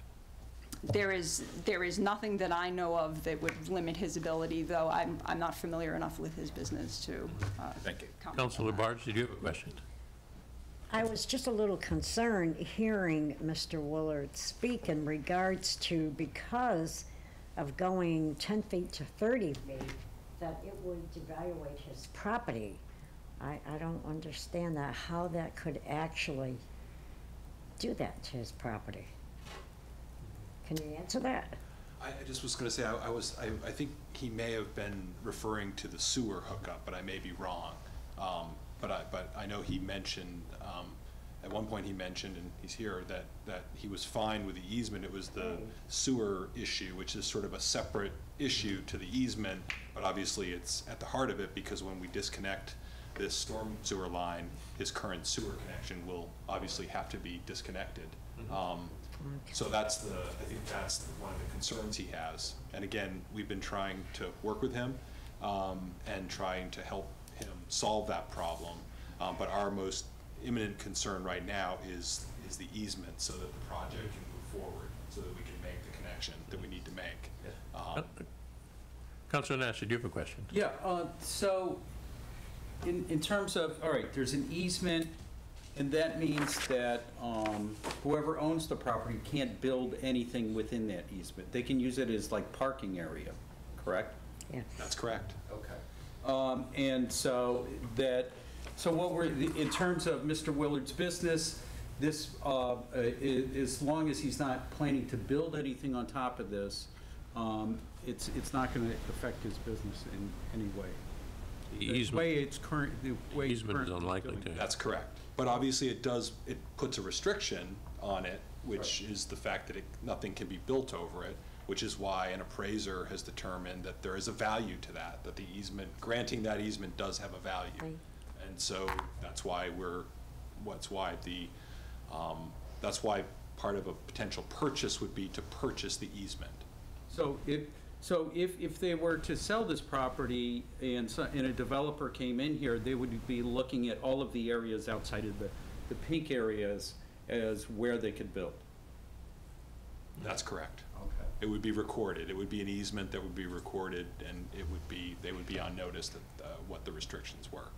Just like the 10-foot easement is currently on file, and other easements we have all around the city. Councilor Bidwell. With regard to the sewer matter, I just to be clear, are we saying that if Mr. Willard wants to continue to have a bathroom facility in his garage operation, he has two options. He can either do a porta potty, or at his expense, he can have engineered and built a properly compliant pump sewage system. Are those his options? I think the discussion, I'll let you speak to this, I think the discussion about porta potties was during the interruption of service. If there was an interruption of service, that would be an option. Okay. I don't, So in other words, correct me if I'm wrong, I don't believe the so if that was just a temporary thing, okay, then in fact there's. Yeah, the porta potty would not be a permanent solution. There could be, you know, like a tight tank is a permanent solution. So his options permanently are either to not have a bathroom facility at all, or to, at his expense, pay for the properly engineered pump system. That is correct, and that's consistent with how the city operates, as I described, when we find these illegal connections, which we definitely find them, and folks need to take steps to address them. However they happened, you know, sometimes it's like a contractor error. You know, a resident hired a contractor and they hooked into the wrong pipe, or, you know, there's many reasons why an illicit connection like this can happen. But ultimately, it's something that needs to be corrected, and it's corrected at the resident's expense. Councilor Long. I mean, I think that's, for me, almost the entire point. I mean, the easement aside, easement is the reason we're aware of the illicit connection, but whether or not we're pursuing an easement, that still has to be remedied, because it's not lawful to discharge sewage into a stormwater system. And I guess, this is a comment, I guess more of the question, if I had a question, it would be for the realtor among us. I presume it would lower property value and make it hard to sell if your property had an illicit connection. I don't know if that's a reasonable thing, way to characterize it. But in the end, had an illicit connection for probably 50 years. 1950s. Yeah, it's a very long time. but now it's 50 years. now it's today. You know, illicit's fine unless you get caught. Well, There's that's the entire and now, you know, the trouble is his the value of his property depreciated with the fact that when we have to do under the current law, we cut him off and he has no sewer, yes, that will hurt him. It needs, for the property to have its full value, it needs to have sewer line access, and you know, it's pretty clear from the scenario, it was a long way in two different directions to get there, and back in the day when it wasn't legal, it was really easy to hook them into the storm sewer, so that's what happened. And now it's illegal, so that, you know, the easement, I don't have any trouble with the easement at all, that's reasonable, but what do we do with a business that's been taking place in Northampton for years that was at the day legally hooked into the storm sewer because it was convenient for the city, and now we're saying, sorry, Well, but you're on your I just own. want to be clear, Councilor Murphy, we've researched the records. We don't have any record that the city granted this or did this. Again, what happened in 1950, I don't know. Yeah. But I just, you know, the characterization that the city's been fine with this until now, I think is not accurate. I think we just didn't discover it until now. But clearly, I don't know what happened in 1950. I'm not sure I wasn't alive in 1950, actually. But I can understand, you know, we certainly find these connections. I just want to be clear that we're not reversing We're not admitting we let him hook up in 1950. And just to finish. Sure. Well, I mean, I think for today, I mean, as has been noted, this entire order is about authorizing the mayor to negotiate. That's correct. If we say no, there still has to be some remedial action about an illicit connection. Yeah. So, as far as the council is concerned, I mean, my opinion is move forward to allow the negotiation to happen, because that's where these issues are going to be ironed out, but they must be sorted out one way or another. It's not really an option. certainly not for the city council. As I told Mr. Willard, I welcome the opportunity to have his legal counsel speak with our legal counsel so that we can try to sort this out. And that is very true. All we're doing is authorizing the mayor to negotiate. We're not making a decision on the nature of the negotiations. The mayor is. Yeah. And to that point, should it ever come to the point where the mayor actually has to assert eminent domain, that comes back to us. It'll come back to you. Yeah. The order would come back to you. Yeah. Yeah. Mr. Willard, do you have another question? Yes. Aren't we have to abide by the law to provide sanitary conditions for the employees? That was the question I was asking, and I don't know. So but we can find. I make this here. First of all, if my wife is in the office, even on this temporary basis, what is it going to look like her to go out to go into the sanding camp? No, I hear you, and I think that will come with the negotiations with the mayor, and we'll see how that plays out. I would like to just make a final question. Just give me a goddamn sewer line back. That's all. Give me my sewer line. I don't want your money. Well, we don't have that authority, but you can work that out. Money's not an issue. I'll spend that same amount of money for design and this, that, and the other thing. I don't need the grief. Okay. Thank you, Mr. Willard. Thank you. All right. So. And again, we will continue to talk to Mr. Willard and try to reach a solution on this. But again, I just want to be clear, the sewer piece is not really what's before you. It's really the easement piece. This is just a side issue that we have to do. Councilor Bidwell. Just a question on the wording of the order. You say if there were to be, if it were to get the point of considering a taking, it would come back here. But it authorizes acquisition by eminent domain here in. That's correct, and so I would bring an order of taking to the next meeting that you would have to sign, that you would all have to vote, and you would all have to sign to approve it. So it doesn't mean, you're not granting eminent domain, it's one of the options that I can bring back to you, and you would still have to approve it. This doesn't commit that this evening. Just again, as councilors know, in some of these circumstances, where there was a case related to the Hinckley Street project recently, and we were trying to acquire an easement for the Hinckley Street project for access to the river, and we were unable to reach an owner, and so an order like this that just gave the full panoply of options was passed. Our goal, obviously, is to do this in a friendly way, because we obviously respect and support Mr. Willard and his family and their long commitment to Northampton. So we want to make sure that we can do this in a friendly way, and so we hope we can do that, and in a way that's helpful to him so he's not impacted. Any other questions on this one? Hearing none. All in favor of that positive recommendation that we moved, please say aye. Aye. Aye. Opposed? All right. Now we'll go back on schedule. The next one is 17355, in order to appropriate funds from the FY18 General Fund Cash Capital Account for capital projects that were in the capital plan. The first one is Central Services for the Fire Department, a fuel dispensing system, $18,000. For the Building Department, four-wheel drive inspection vehicle, $28,000. For Information Technology Services, firewall upgrades for the high school and JFK, $37,500. Information Technology Services, a cybersecurity upgrade, $45,000. Information Technology Services, a UPS battery backup for dispatch, $15,000. Information Technology Services, disaster recovery solution, $27,000. Parks and Rec and the Northampton Public Schools playing field improvements, $15,000. Fire and Rescue, hoses and appliances, $25,000. Northampton Public Schools, an attendance officer vehicle, $35,000. Public Safety Dispatch, a radio tower assessment, $12,000. A DPW storage building repair, $20,000. Northampton Public Schools cafeteria furniture, $25,000.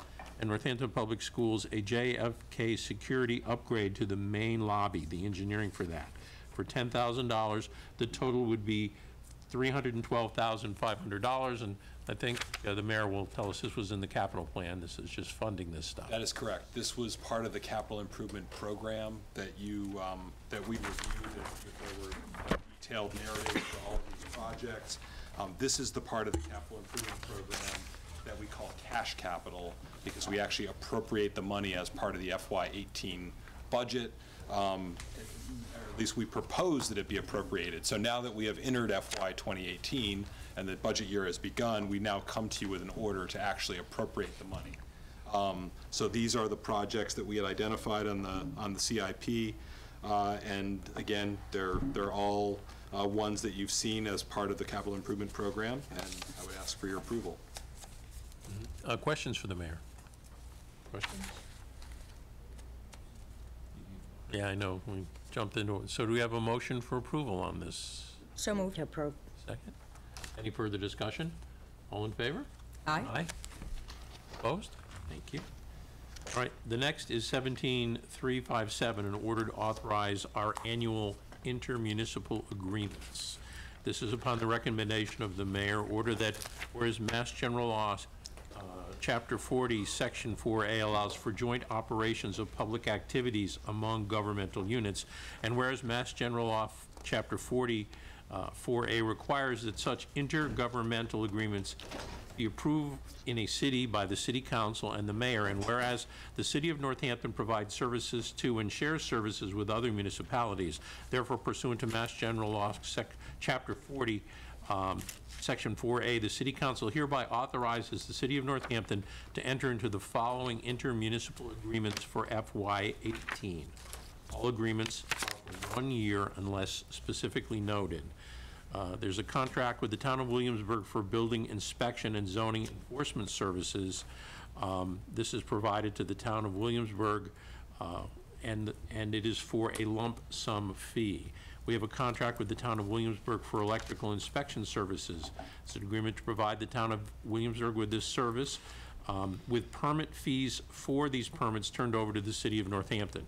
We have a contract with the Town of Amherst, Hadley, East Hampton for municipal hearing officer services. The agreement is to provide municipal hearing officer services pursuant to Mass General Law Section Chapter 148A, Section 2C, to hear complaints related to alleged violations of state building codes or state fire codes for a lump sum per that agreement. We have a contract with Amherst, Chesterfield, Cummington, Hadley, Middlefield, Pelham, Williamsburg, Goshen, and Worthington to provide Veterans Service Officers services.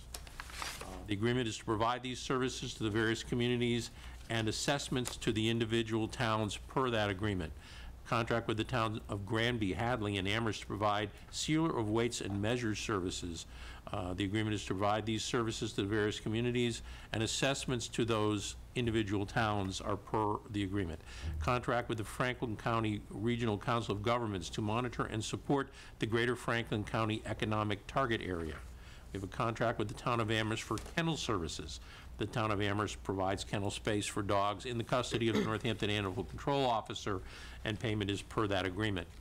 A Pioneer Valley Bike Share Partnership and related contracting with the cities of Holyoke, Springfield, and the Town of Amherst, UMass, and the Pioneer Valley Planning Commission for the purposes of establishing and managing and operating a regional bike share system for the Pioneer Valley, which shall automatically renew for subsequent one-year periods unless terminated as per the agreement.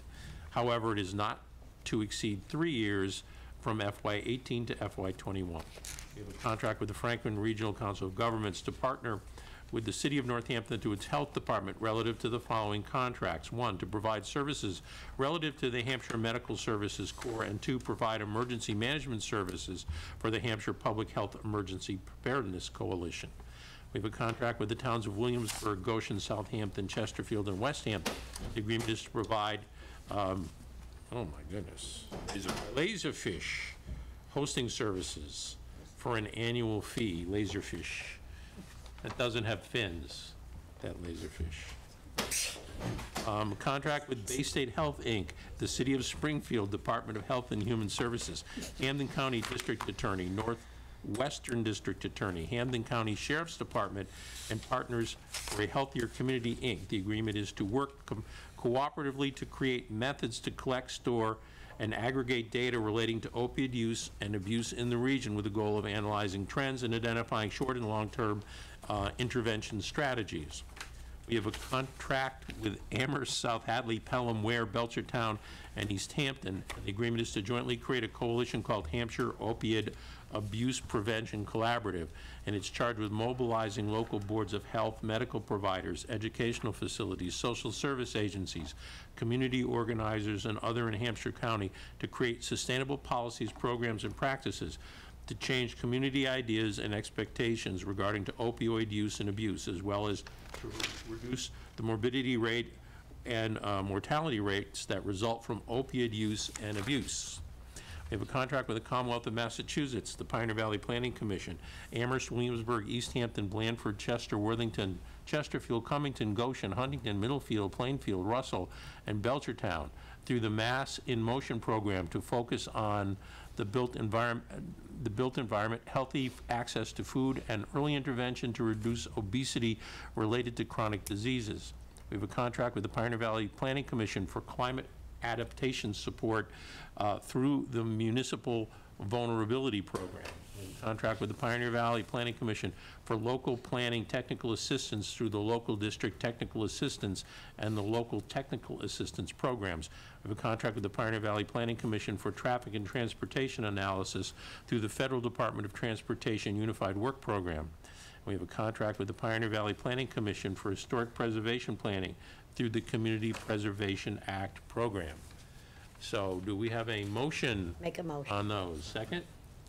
Second. Any question for the mayor on all the things we do with our neighbors? I think I was going to say, I think the one takeaway you'll get, if anyone has any question whether we're collaborating and trying to regionalize services, I think this order answers that question. We have a lot of great collaborations, not only with neighbors, but regionally and with regional agencies. And so this is just the annual requirement that in order to continue these, we have to approve these intermunicipal agreements, which are contracts between different levels of government.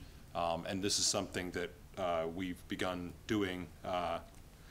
It was sort of one of the things that I think we've been going through every year and checking to make sure that we have all of these, including some that are somewhat innocuous. So we've put everything we can find that constitutes an intermunicipal agreement on there. So. All right, you have a question, Councilor? You have requests for 2 readings. Are some of these time sensitive? Is that in the main meeting for the request?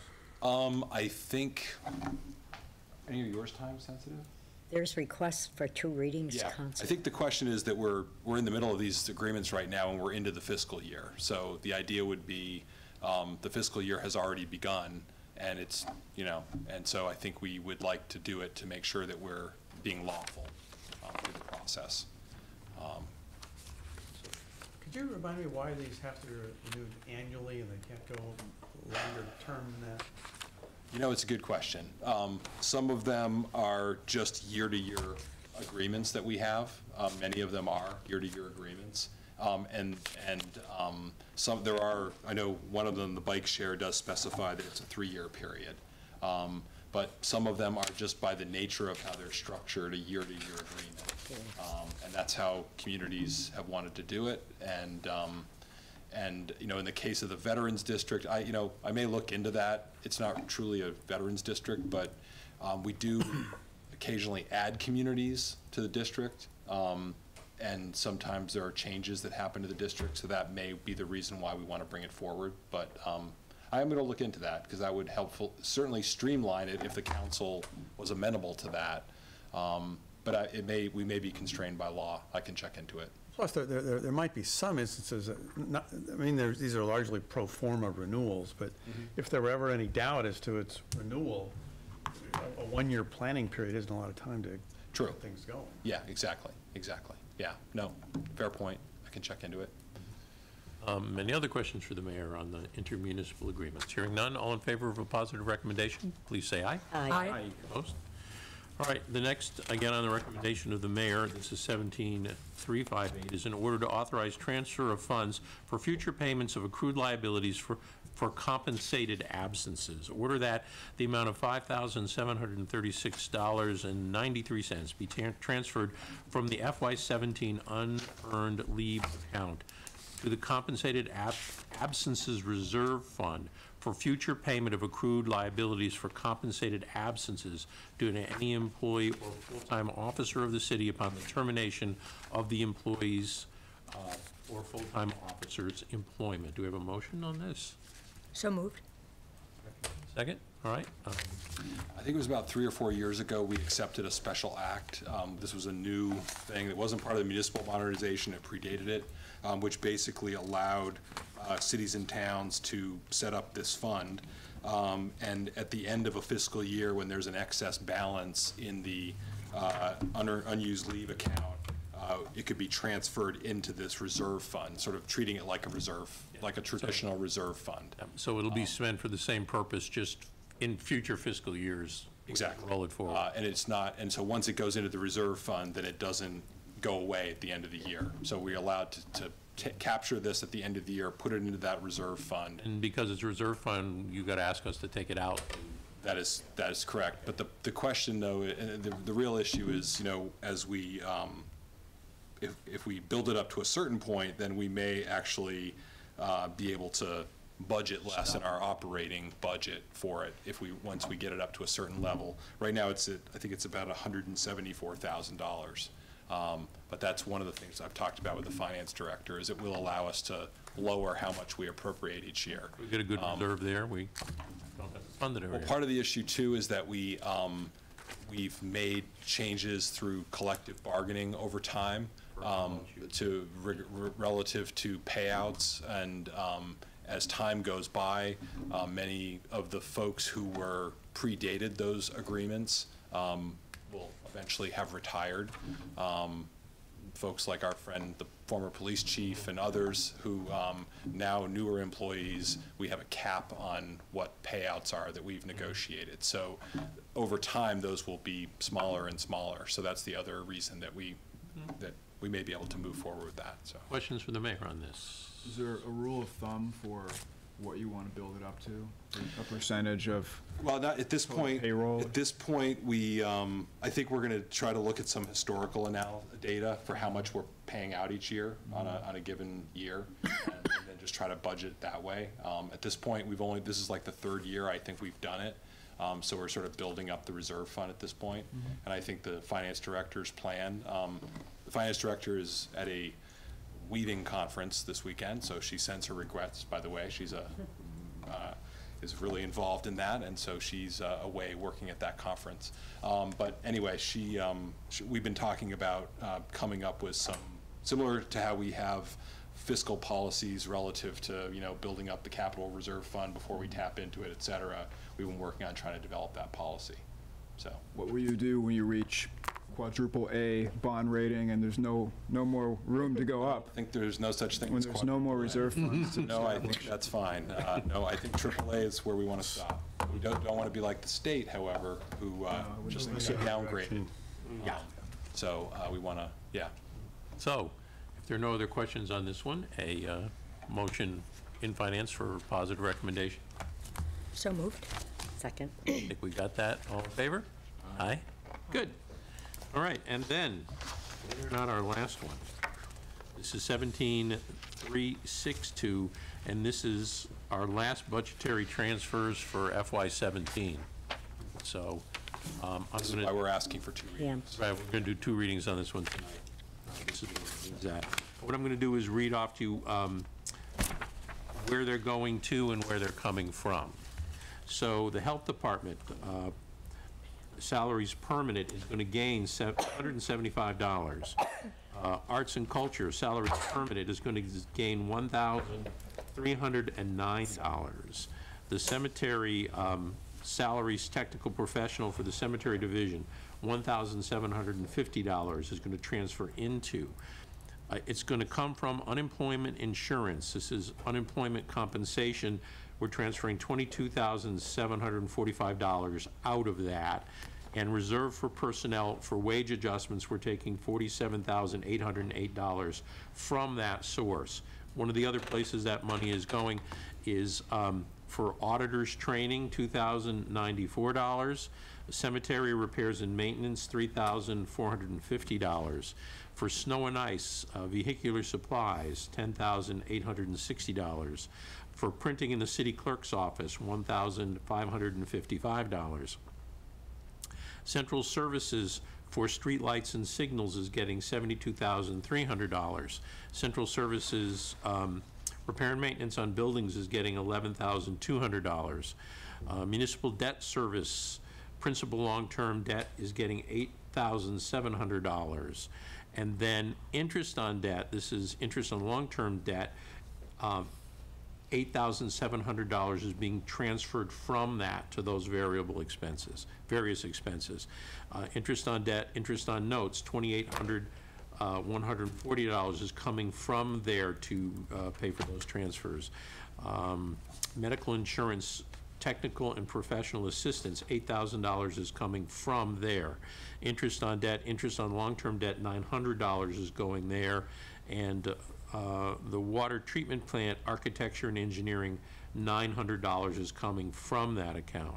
Stormwater Enterprise Control Fund for overtime, that's getting $6,500. Stormwater Enterprise PS permanent salaries, that's where the $6,500 is being transferred from.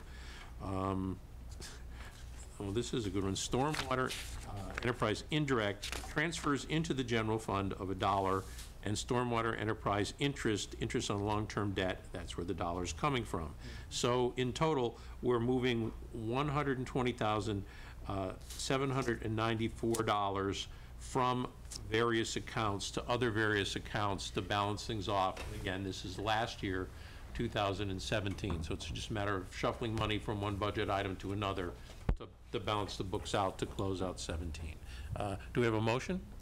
Counselor, we received an email from Pam Powers today. Did you receive that email? In regards to the Committee on Finance, that we need to accept the changes that are made. It's not on the dollar amounts, but it's, if you look at it, it's line 6. I did not receive that email, so I don't have that.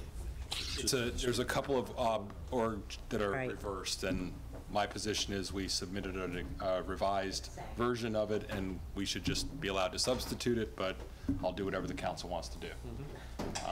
Just noted as a Scribner's error, the two item. Did you have the, because I do not have that information, so you have your email there. The org code for auditors is the 2 and the 5 are transposed, and the object code for interest on debt, the number 2 should be a number 1. Exactly. Doesn't have any impact on the fund. On the money. So when the finance director discovered it, she submitted a revised order to make those corrections. So my hope would be you could vote on the revised order, but. I move we approve the revised order.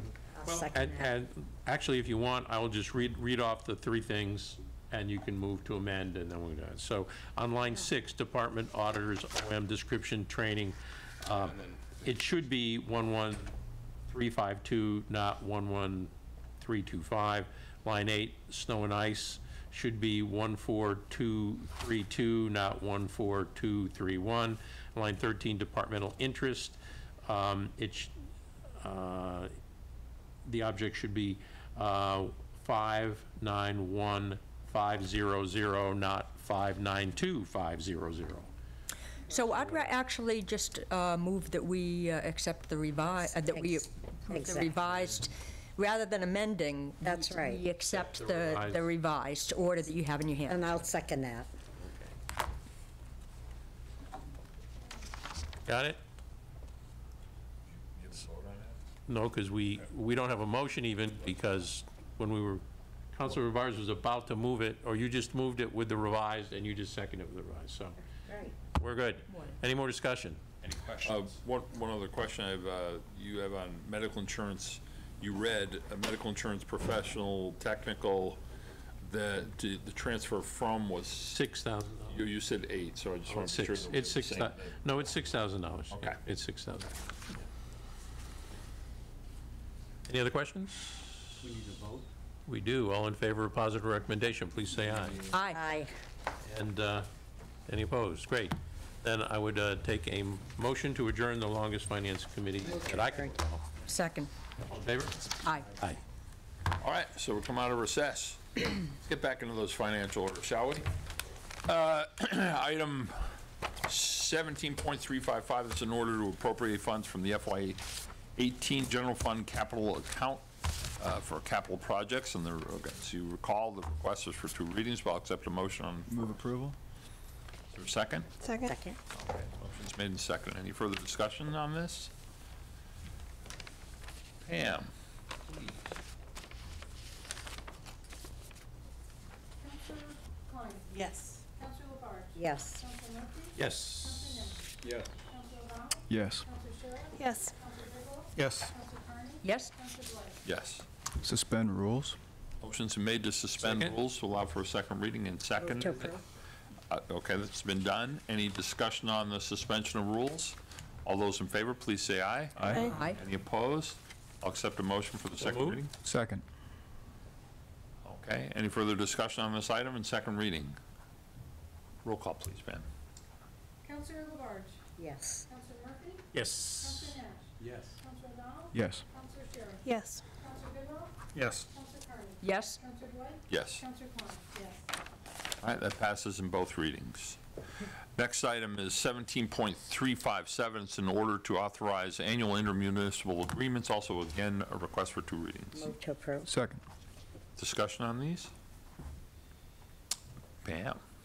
Counselor Murphy. Yes. Counselor Nash. Yes. Counselor O'Donnell. Yes. Counselor Shara. Yes. Counselor Bidwell. Yes. Counselor Carney. Yes? Counselor Dwight. Yes. Counselor Klein. Yes. Counselor Labarge. Yes. Suspend rules? Motion's been made to suspend Second. rules and seconded. Any discussion on the suspension of rules? All those in favor, please say aye. Aye. Any opposed? Any abstentions? Move approval on second. Second. Motion's been made and seconded for second reading. Any discussion in second reading? Pam, roll call, please. Counselor Nash. Yes. Counselor O'Donnell. Yes. Counselor Shara. Yes. Counselor Bidwell. Yes. Counselor Carney. Yes? Counselor Dwight. Yes. Counselor Klein. Yes. Counselor Labarge. Yes. Counselor Murphy. Yes. Murphy. Okay. That passes in 2 readings. Item 17.358, this is in order to authorize transfer of funds for future payment of accrued liabilities for compensated absences. Again, a Move to request for approve. 2 readings. Second. Did I leap over something here? I want to make sure I did this No. right. Nope, got it, okay. Motion's made and seconded. Any discussion on this item? Roll call, please. Counselor O'Donnell. Yes. Counselor Shara. Yes. Counselor Bidwell. Yes. Counselor Carney. Yes? Counselor Dwight. Yes. Counselor Klein. Yes. Counselor Labarge. Yes. Counselor Murphy. Yes. Counselor Nash. Suspend Rule 14. Motion's been made and seconded to allow for a second reading. And any discussion? All those in favor, please indicate by saying yes. Aye? Any opposed? Any abstaining? Okay. Move second reading. Motion for second reading's been made and seconded. Any discussion on the second reading? Oh, Pam? Counselor Shara. Yes. Counselor Bidwell. Yes. Counselor Carney. Yes? Counselor Dwight. Yes. Counselor Klein. Yes. Counselor Labarge. Yes. Counselor Murphy. Yes. Counselor Nash. Yes. Counselor O'Donnell. Yes. Okay, that passes in 2 readings. Item 17.362, this is in order to approve the end-of-year budgetary transfers. Again, request for Move 2 to readings. approve. Motion's made and seconded. Any discussion? Roll call, please. Counselor Bidwell. Yes. Counselor Carney. Yes? Counselor Dwight. Yes. Counselor Klein. Yes. Counselor Labarge. Yes. Counselor Murphy. Yes. Counselor Nash. Yes. Counselor O'Donnell. Yes. Counselor Shara. Yes. Suspend rule. That's passed on first reading. Motion's made to suspend rules. Second. Second. Discussion on the suspension of rules. All those in favor, please say aye. Aye. Aye. Any opposed? Any abstentions? I'll accept a motion. Move approval. Second. Motion's made and seconded. Any further discussion on the second reading? Roll call, please, Pam. Counselor Carney. Yes? Counselor Dwight. Yes. Counselor Klein. Yes. Counselor Labarge. Yes. Counselor Murphy. Yes. Counselor Nash. Counselor O'Donnell? Yes. Counselor Shara? Yes. Counselor Bidwell? Yes. Okay, that item is approved in 2 readings. Next up, we have orders. Item 17.359, this is an order to authorize the acquisition by purchase, gift, or eminent domain of storm drain easement. This is first reading. Second. Motion made and second. Any further discussion on this? Okay, roll call, please. Counselor Dwight? Yes. Counselor Klein? Yes. Counselor LeBarge? Yes. Counselor Murphy? Yes. Counselor Nash? Yes. Counselor O'Donnell? Yes. Counselor Shara? Yes. Counselor Bidwell? Yes. Counselor Carney? Yes. That passes in first reading, and we'll see what comes of that by the second reading in our meeting in August. Item 17.346 is an order to approve a deed from the city to Rebecca J. Duggan and John P. Duggan, Jr., first reading. Move approval. Second. Counselor, I presume you're recusing yourself at this. Okay. Motion's been made and seconded. Any discussion on this? It should be noted that Counselor LaBarge is recusing from the vote. Roll call, please. Counselor Klein? Yes. Counselor Murphy? Yes. Counselor Nash? Yes. Counselor O'Donnell? Yes. Counselor Shara? Yes. Counselor Bidwell? Yes. Counselor Carney? Yes. Counselor Dwight? Yes. That passes in first reading. Item 17.347, this is an order to authorize purchases of land at the intersection of Leonard Street and Haydenville Road. First reading, accept a motion. Move approval. Made and seconded. Discussion? Roll call, please. Counselor LaBarge? Yes. Counselor Murphy? Yes. Counselor Nash? Yes. Counselor O'Donnell? Yes. Counselor Shara? Yes. Counselor Bidwell? Yes. Counselor Carney? Yes. Counselor Dwight? Yes. Counselor Klein? Yes. Okay, that passes in first reading. Item 17.344 is an order to authorize the mayor to sign a 5-year vendor contract with Valley Bike. This is second reading. Move to approve. Motion's made and seconded. Discussion? Oh, Pam? Counselor Murphy? Yes. Counselor Nash? Yes. Counselor O'Donnell? Yes. Counselor Shara? Yes. Counselor Bidwell? Yes. Counselor Carney? Yes. Counselor Dwight? Yes. Counselor Klein? Yes. Counselor LaBarge? Yes. That passes in second reading. Item 17.354, that's an order to endorse Walk Bike Northampton, the citywide pedestrian and bicycle comprehensive plan for 2017. This is for referral, to refer to the Committee on Community Resources and Committees on Legislative Matters. Motion's made to refer. Is there a second? Second. Why legislative matters? It seems squarely within the jurisdiction of community resources, but is there some kind of legislative technical component that? It actually says community resources and legislative matters here. Yeah, and I'm wondering why both? Why not just your committee, Counselor? So, just a question for the committee. Nope. And the 2 chairs of the. Yep. Council, any sense of this being pertinent to a legislative matter review? This is an ordinance presented by, I'm sorry, an order presented by Wayne, who actually would be here to speak to that if you had any questions, but this is actually for referral, so it's not necessary. But does anyone feel a compelling reason for this to go to legislative matters, or if we can just process it through community resources? Anyone have any thoughts on this? My thought is community resources is sufficient, but I defer to the chair of legislative matters if he wishes to send it there too. We're queuing you up for a pretty hefty agenda, actually. As we get down here, there's A lot of things, a lot of things going there. I've not looked at it, so I have no idea what's in it. So it would be hard to say one way or the other whether it need to go there or not, but. Okay. Well, the Transportation Parking Commission essentially approved it. I mean, it's a, as it says, a comprehensive bicycle pedestrian plan, so it's not really a. It's not an order or an ordinance or anything. It doesn't really make sense for it to go there. Well, it is an order, so that's. It is it's an order to approve of a plan. Yeah. Does it contain an appendix with suggested legislation or anything like that? It does not contain an appendix with legislation. Okay. The only legislative-related piece is one of the criteria for the planning board for issuing special permits and site plans is conformance with the city's comprehensive plan. and this would be an element of the comprehensive plan. So it's something the planning board would be looking at when they issue site plans and special permits. Again, it's not Yeah, it legislation. doesn't rise to the level of zoning, though. so, Correct. yeah. It does become policy guideline, however. But it's not zoning, so it's not 350, so, okay. All right, well, then let's, if no one has any objection, we'll just refer to Community Resources. Is that okay? All right, so this now stands as referral to Community Resources. Move to refer to community resources. Second. Okay, any further discussion on referral?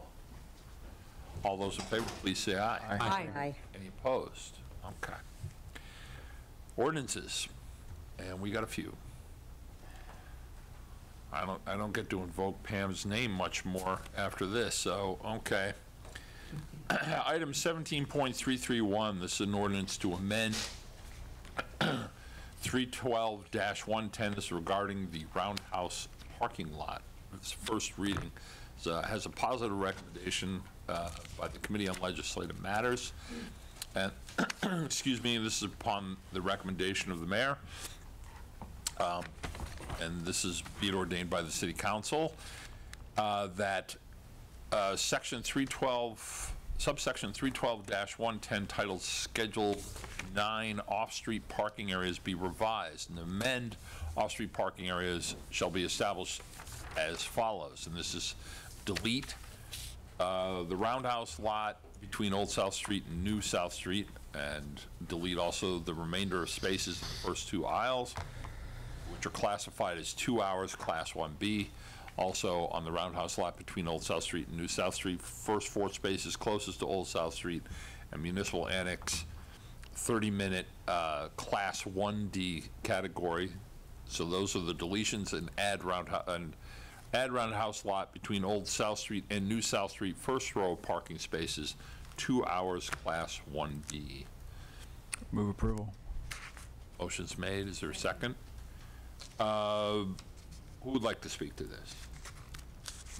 Well, it's the mayor's ordinance. Your Honor, do you want to speak to this? It's just, this is one of the, again, some cleanup that we're doing in looking at our lots, and there's a row of 30-minute meters, which are kind of a holdover from a bygone era, and the goal is to be able to move everything in the Roundhouse lot to the, in that area to this 2-hour Class 1B, which is just consistent throughout. And we don't really have any 30-minute meters anywhere in the city, and this would allow us to move away from the meters and move to the same system. So so yeah, that's what we're doing here. So I think I'm getting that correct. yeah, so essentially picking up 4 spaces that are currently designated 30-minute spots will become 2-hour spots. That's correct. So we're picking up 4 longer-term parking spaces. And it basically, as you can see from it basically makes it consistent with the other ones in that aisle or row or whatever the terminology is. So, yeah. Any other questions, Councilor Klein? Just a procedural question. It didn't go to the TPC. Is there a reason? It did. It did, yeah. It did. So we gave it a positive recommendation there. Does it say that here? It doesn't say that because I wasn't sure what the. Okay. I couldn't remember. Good, thank you. Any other questions, discussion? Roll call, please. Counselor Nash? Yes. Counselor O'Donnell? Yes. Counselor Shara? Yes. Counselor Bidwell? Yes. Counselor Carney? Yes. Counselor Dwight? Yes. Counselor Klein? Yes. Counselor LaBarge? Yes. Counselor Murphy? Yes. Okay, passes in first reading. Next up is item 17.288, and this is an ordinance relative to on-street parking meter zones, the second reading. This is Move to approve. related. Second. Any further discussion? Roll call, please. Call him back. Counselor O'Donnell? Yes. Counselor Shara? Yes. Counselor Bidwell? Yes. Counselor Carney? Yes. Counselor Dwight? Yes. Counselor Klein? Yes. Counselor LaBarge? Yes. Counselor Murphy? Yes. Counselor Nash? Yes. Okay, that passes in second reading. Also, we have an ordinance to amend Chapter 312-110 of the Code Book. This is item 17.301, second reading. Move to approve. Second. Seconded. Further discussion? Once again, this is also cleaning all this up and facilitating the introduction of the new parking system, so it's more comprehensive and then expand. All okay, Pam? Counselor Shara? Is this our last roll call?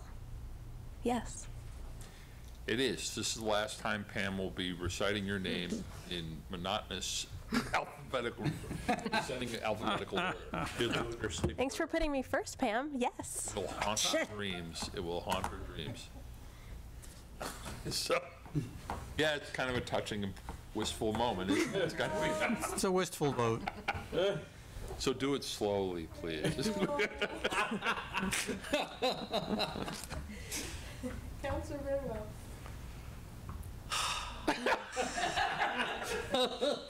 Yes. Counselor Carney? Yes. Counselor Dwight? Oh, sure. Counselor Klein? Yes. Counselor Labarge? Yes. Counselor Murphy? Yes. Counselor Nash?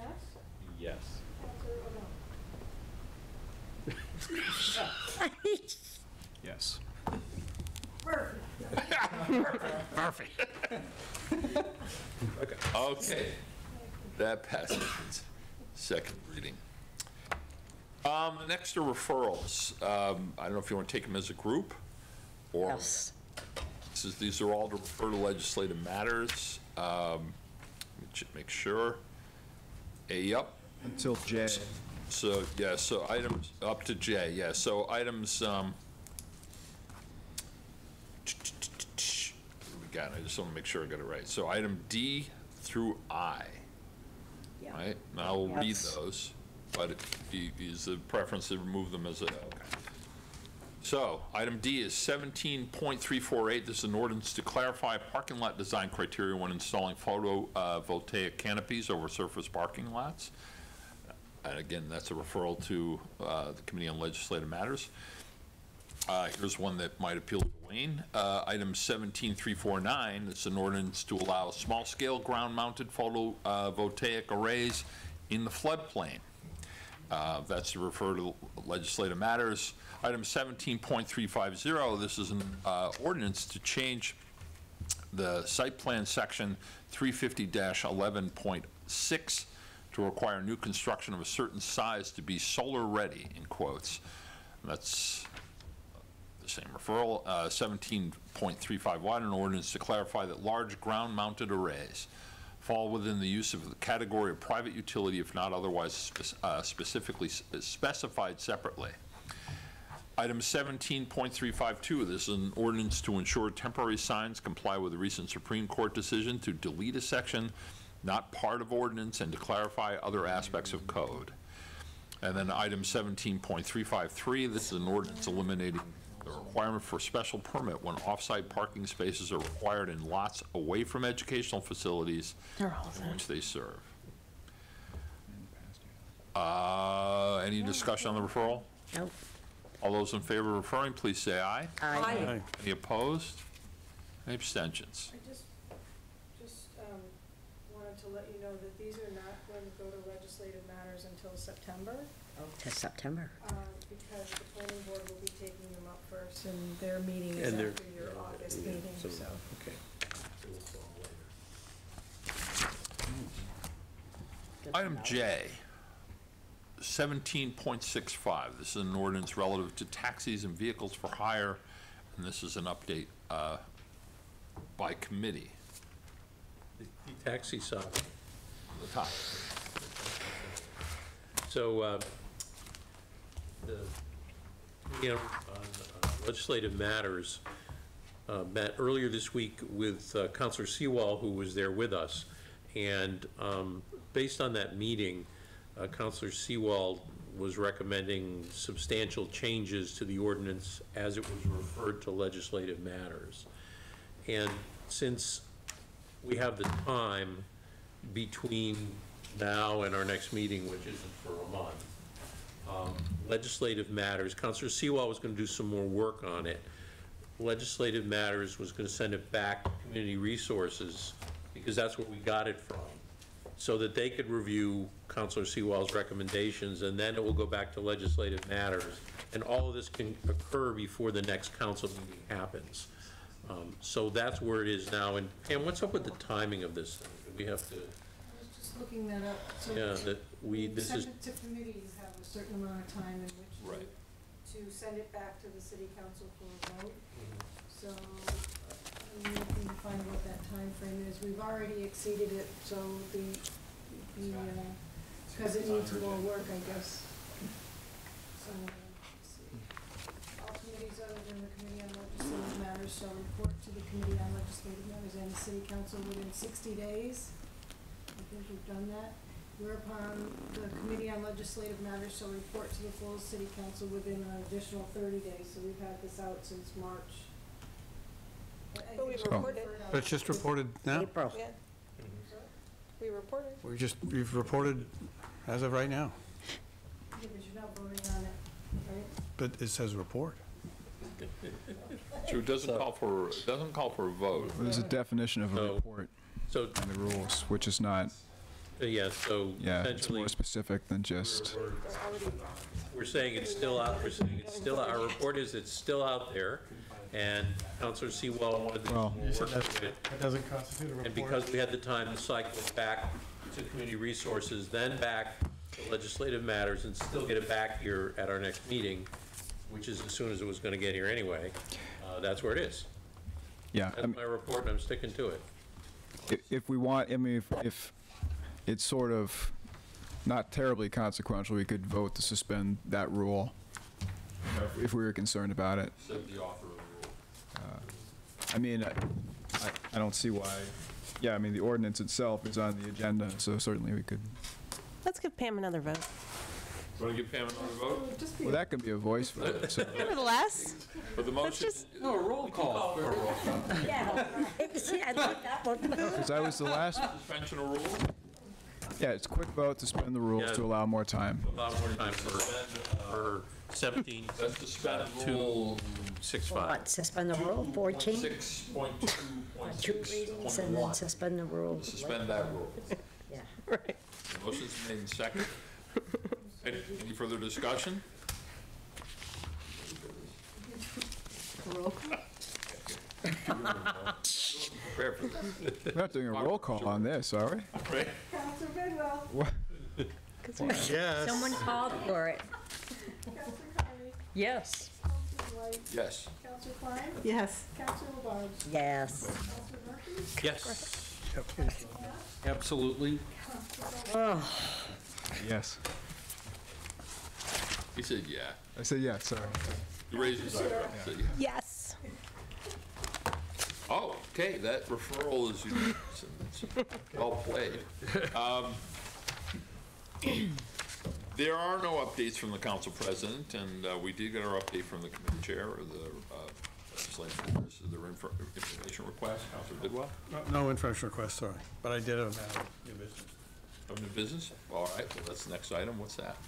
Well, since in a matter of minutes, we will no longer have an administrative assistant, I was just wanted to inquire, if it's appropriate at this time, what our process is for hiring the services of a new administrative assistant in the city. Well, the challenge isn't as great as it was. There've been a lot of complicated machinations associated with this because, of course, we weren't able to do anything about filling the vacancy until the vacancy actually occurred. Right. The same case is true here. There was no presumption of who was going to ascend to that position, so there's no job posted. We will move forward with trying to find temporary help. While Councilor O'Donnell and I are going to work with Glenda over at HR, and we're going to work on focusing in on the job description and then put it out there and see who's interested in filling the position. Pam, in her capacity as interim, is precluded from doing the work of the administrative assistant, but it does not exclude her from helping, so which she is more than generously offered to do, is to help train and explain the machinations of this elaborate process that she has been presiding over for these 3 years. So that said, I, of course, sleep very little, have been sleeping very little, thinking about the inevitability of this as it became more and more evident. And so, yeah, so that's what keeps me up at night. There's not likely to be a replacement for Pam. I think we can say that safely. I think there will be someone who will take this position, and I hope with Pam's assistance will be ably serving us in years to come. It does leave us in the lurch for a little bit, but fortunately summer is slow. As you know, there's not a lot of business. I mean, we will have to have people taking minutes in the meetings that are upcoming, and we're going to have been in conversations with the mayor and with Glenda and HR and with the vice president. So I think hopefully between us all we'll be able to come up with something at least. But, you know, my biggest concern is in the absence of Pam, we're going to be revealed to be complete frauds. Exactly. That's my concern as well. Yeah. So I you know, whatever we can do to maintain this illusion, we're gonna do what we can. So. So there we go. That's now what we're going to do is I'm going to, before I call for the next vote, after the vote and vote to adjourn, then, as I said, Councilor Murphy will administer the oath of office for the city clerk to Pam, and at that point, we take her computer from her and run her off. No, then she becomes the interim, effective tomorrow morning. Okay. So, I will entertain a motion to adjourn. Move to adjourn. Can we get a roll call on this, please? Yes. And by the rules, we have to honor that. Yes, and we have to honor that. And is that a second as well? Second. Okay. No, but there was a motion to adjourn, and I didn't hear a second yet. And there is a call for a roll call. In honor of Pamela. Oh. All right, whenever you're ready, on your time. She's getting a bit clean. Yes. Councilor Dwight? Yes. Councilor Klein? Yes. Councilor LaBarge? Yes. Councilor Murphy? Yes. Councilor Nam? Yes. Councilor O'Donnell? Yes. Councilor Shara? Yes. Councilor Bidwell? Yes. Jeez. We are adjourned. The final vote. All right, Pam, you ready for this? Where's your family? They sat through the worst of the whole.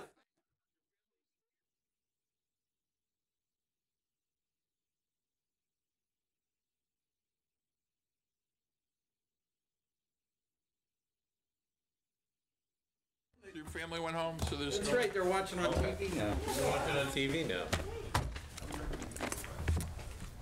Yeah, or we gotta go. Want to text them real quick to find out where they are? Oh, I know we are. We're gonna get Amanda up here for her photo op. We can stand wherever it's good for her. The camera can get us You want there. the flags in the back? Yeah. Required by law. Flags in the back.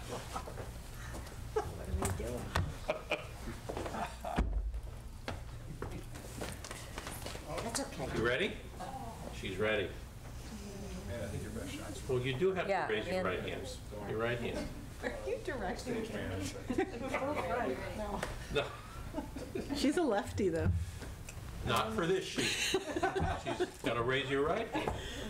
All right, and then repeat after me. I, Pamela Powers, I, Pamela Powers, do solemnly swear and affirm do solemnly swear and affirm that I will faithfully and impartially that I will faithfully and impartially discharge and perform the duties discharge and perform the duties incumbent upon me as city clerk of the city of Northampton, incumbent upon me as the city clerk of the city of Northampton, according to the best of my abilities and understanding, according to the best of my abilities and understanding, agreeably to the rules and regulations agreeably to the rules and regulations of the Constitution and the laws of the Commonwealth, of the Constitution and the laws of the Commonwealth, the charter, ordinances, and rules of the city of Northampton. the charter, rules, and ordinances and rules of the city of Northampton, So help me God. so help me God. Congratulations.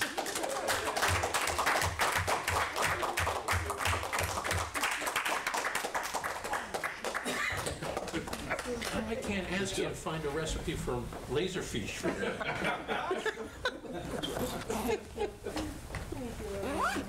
Thank you, Pam.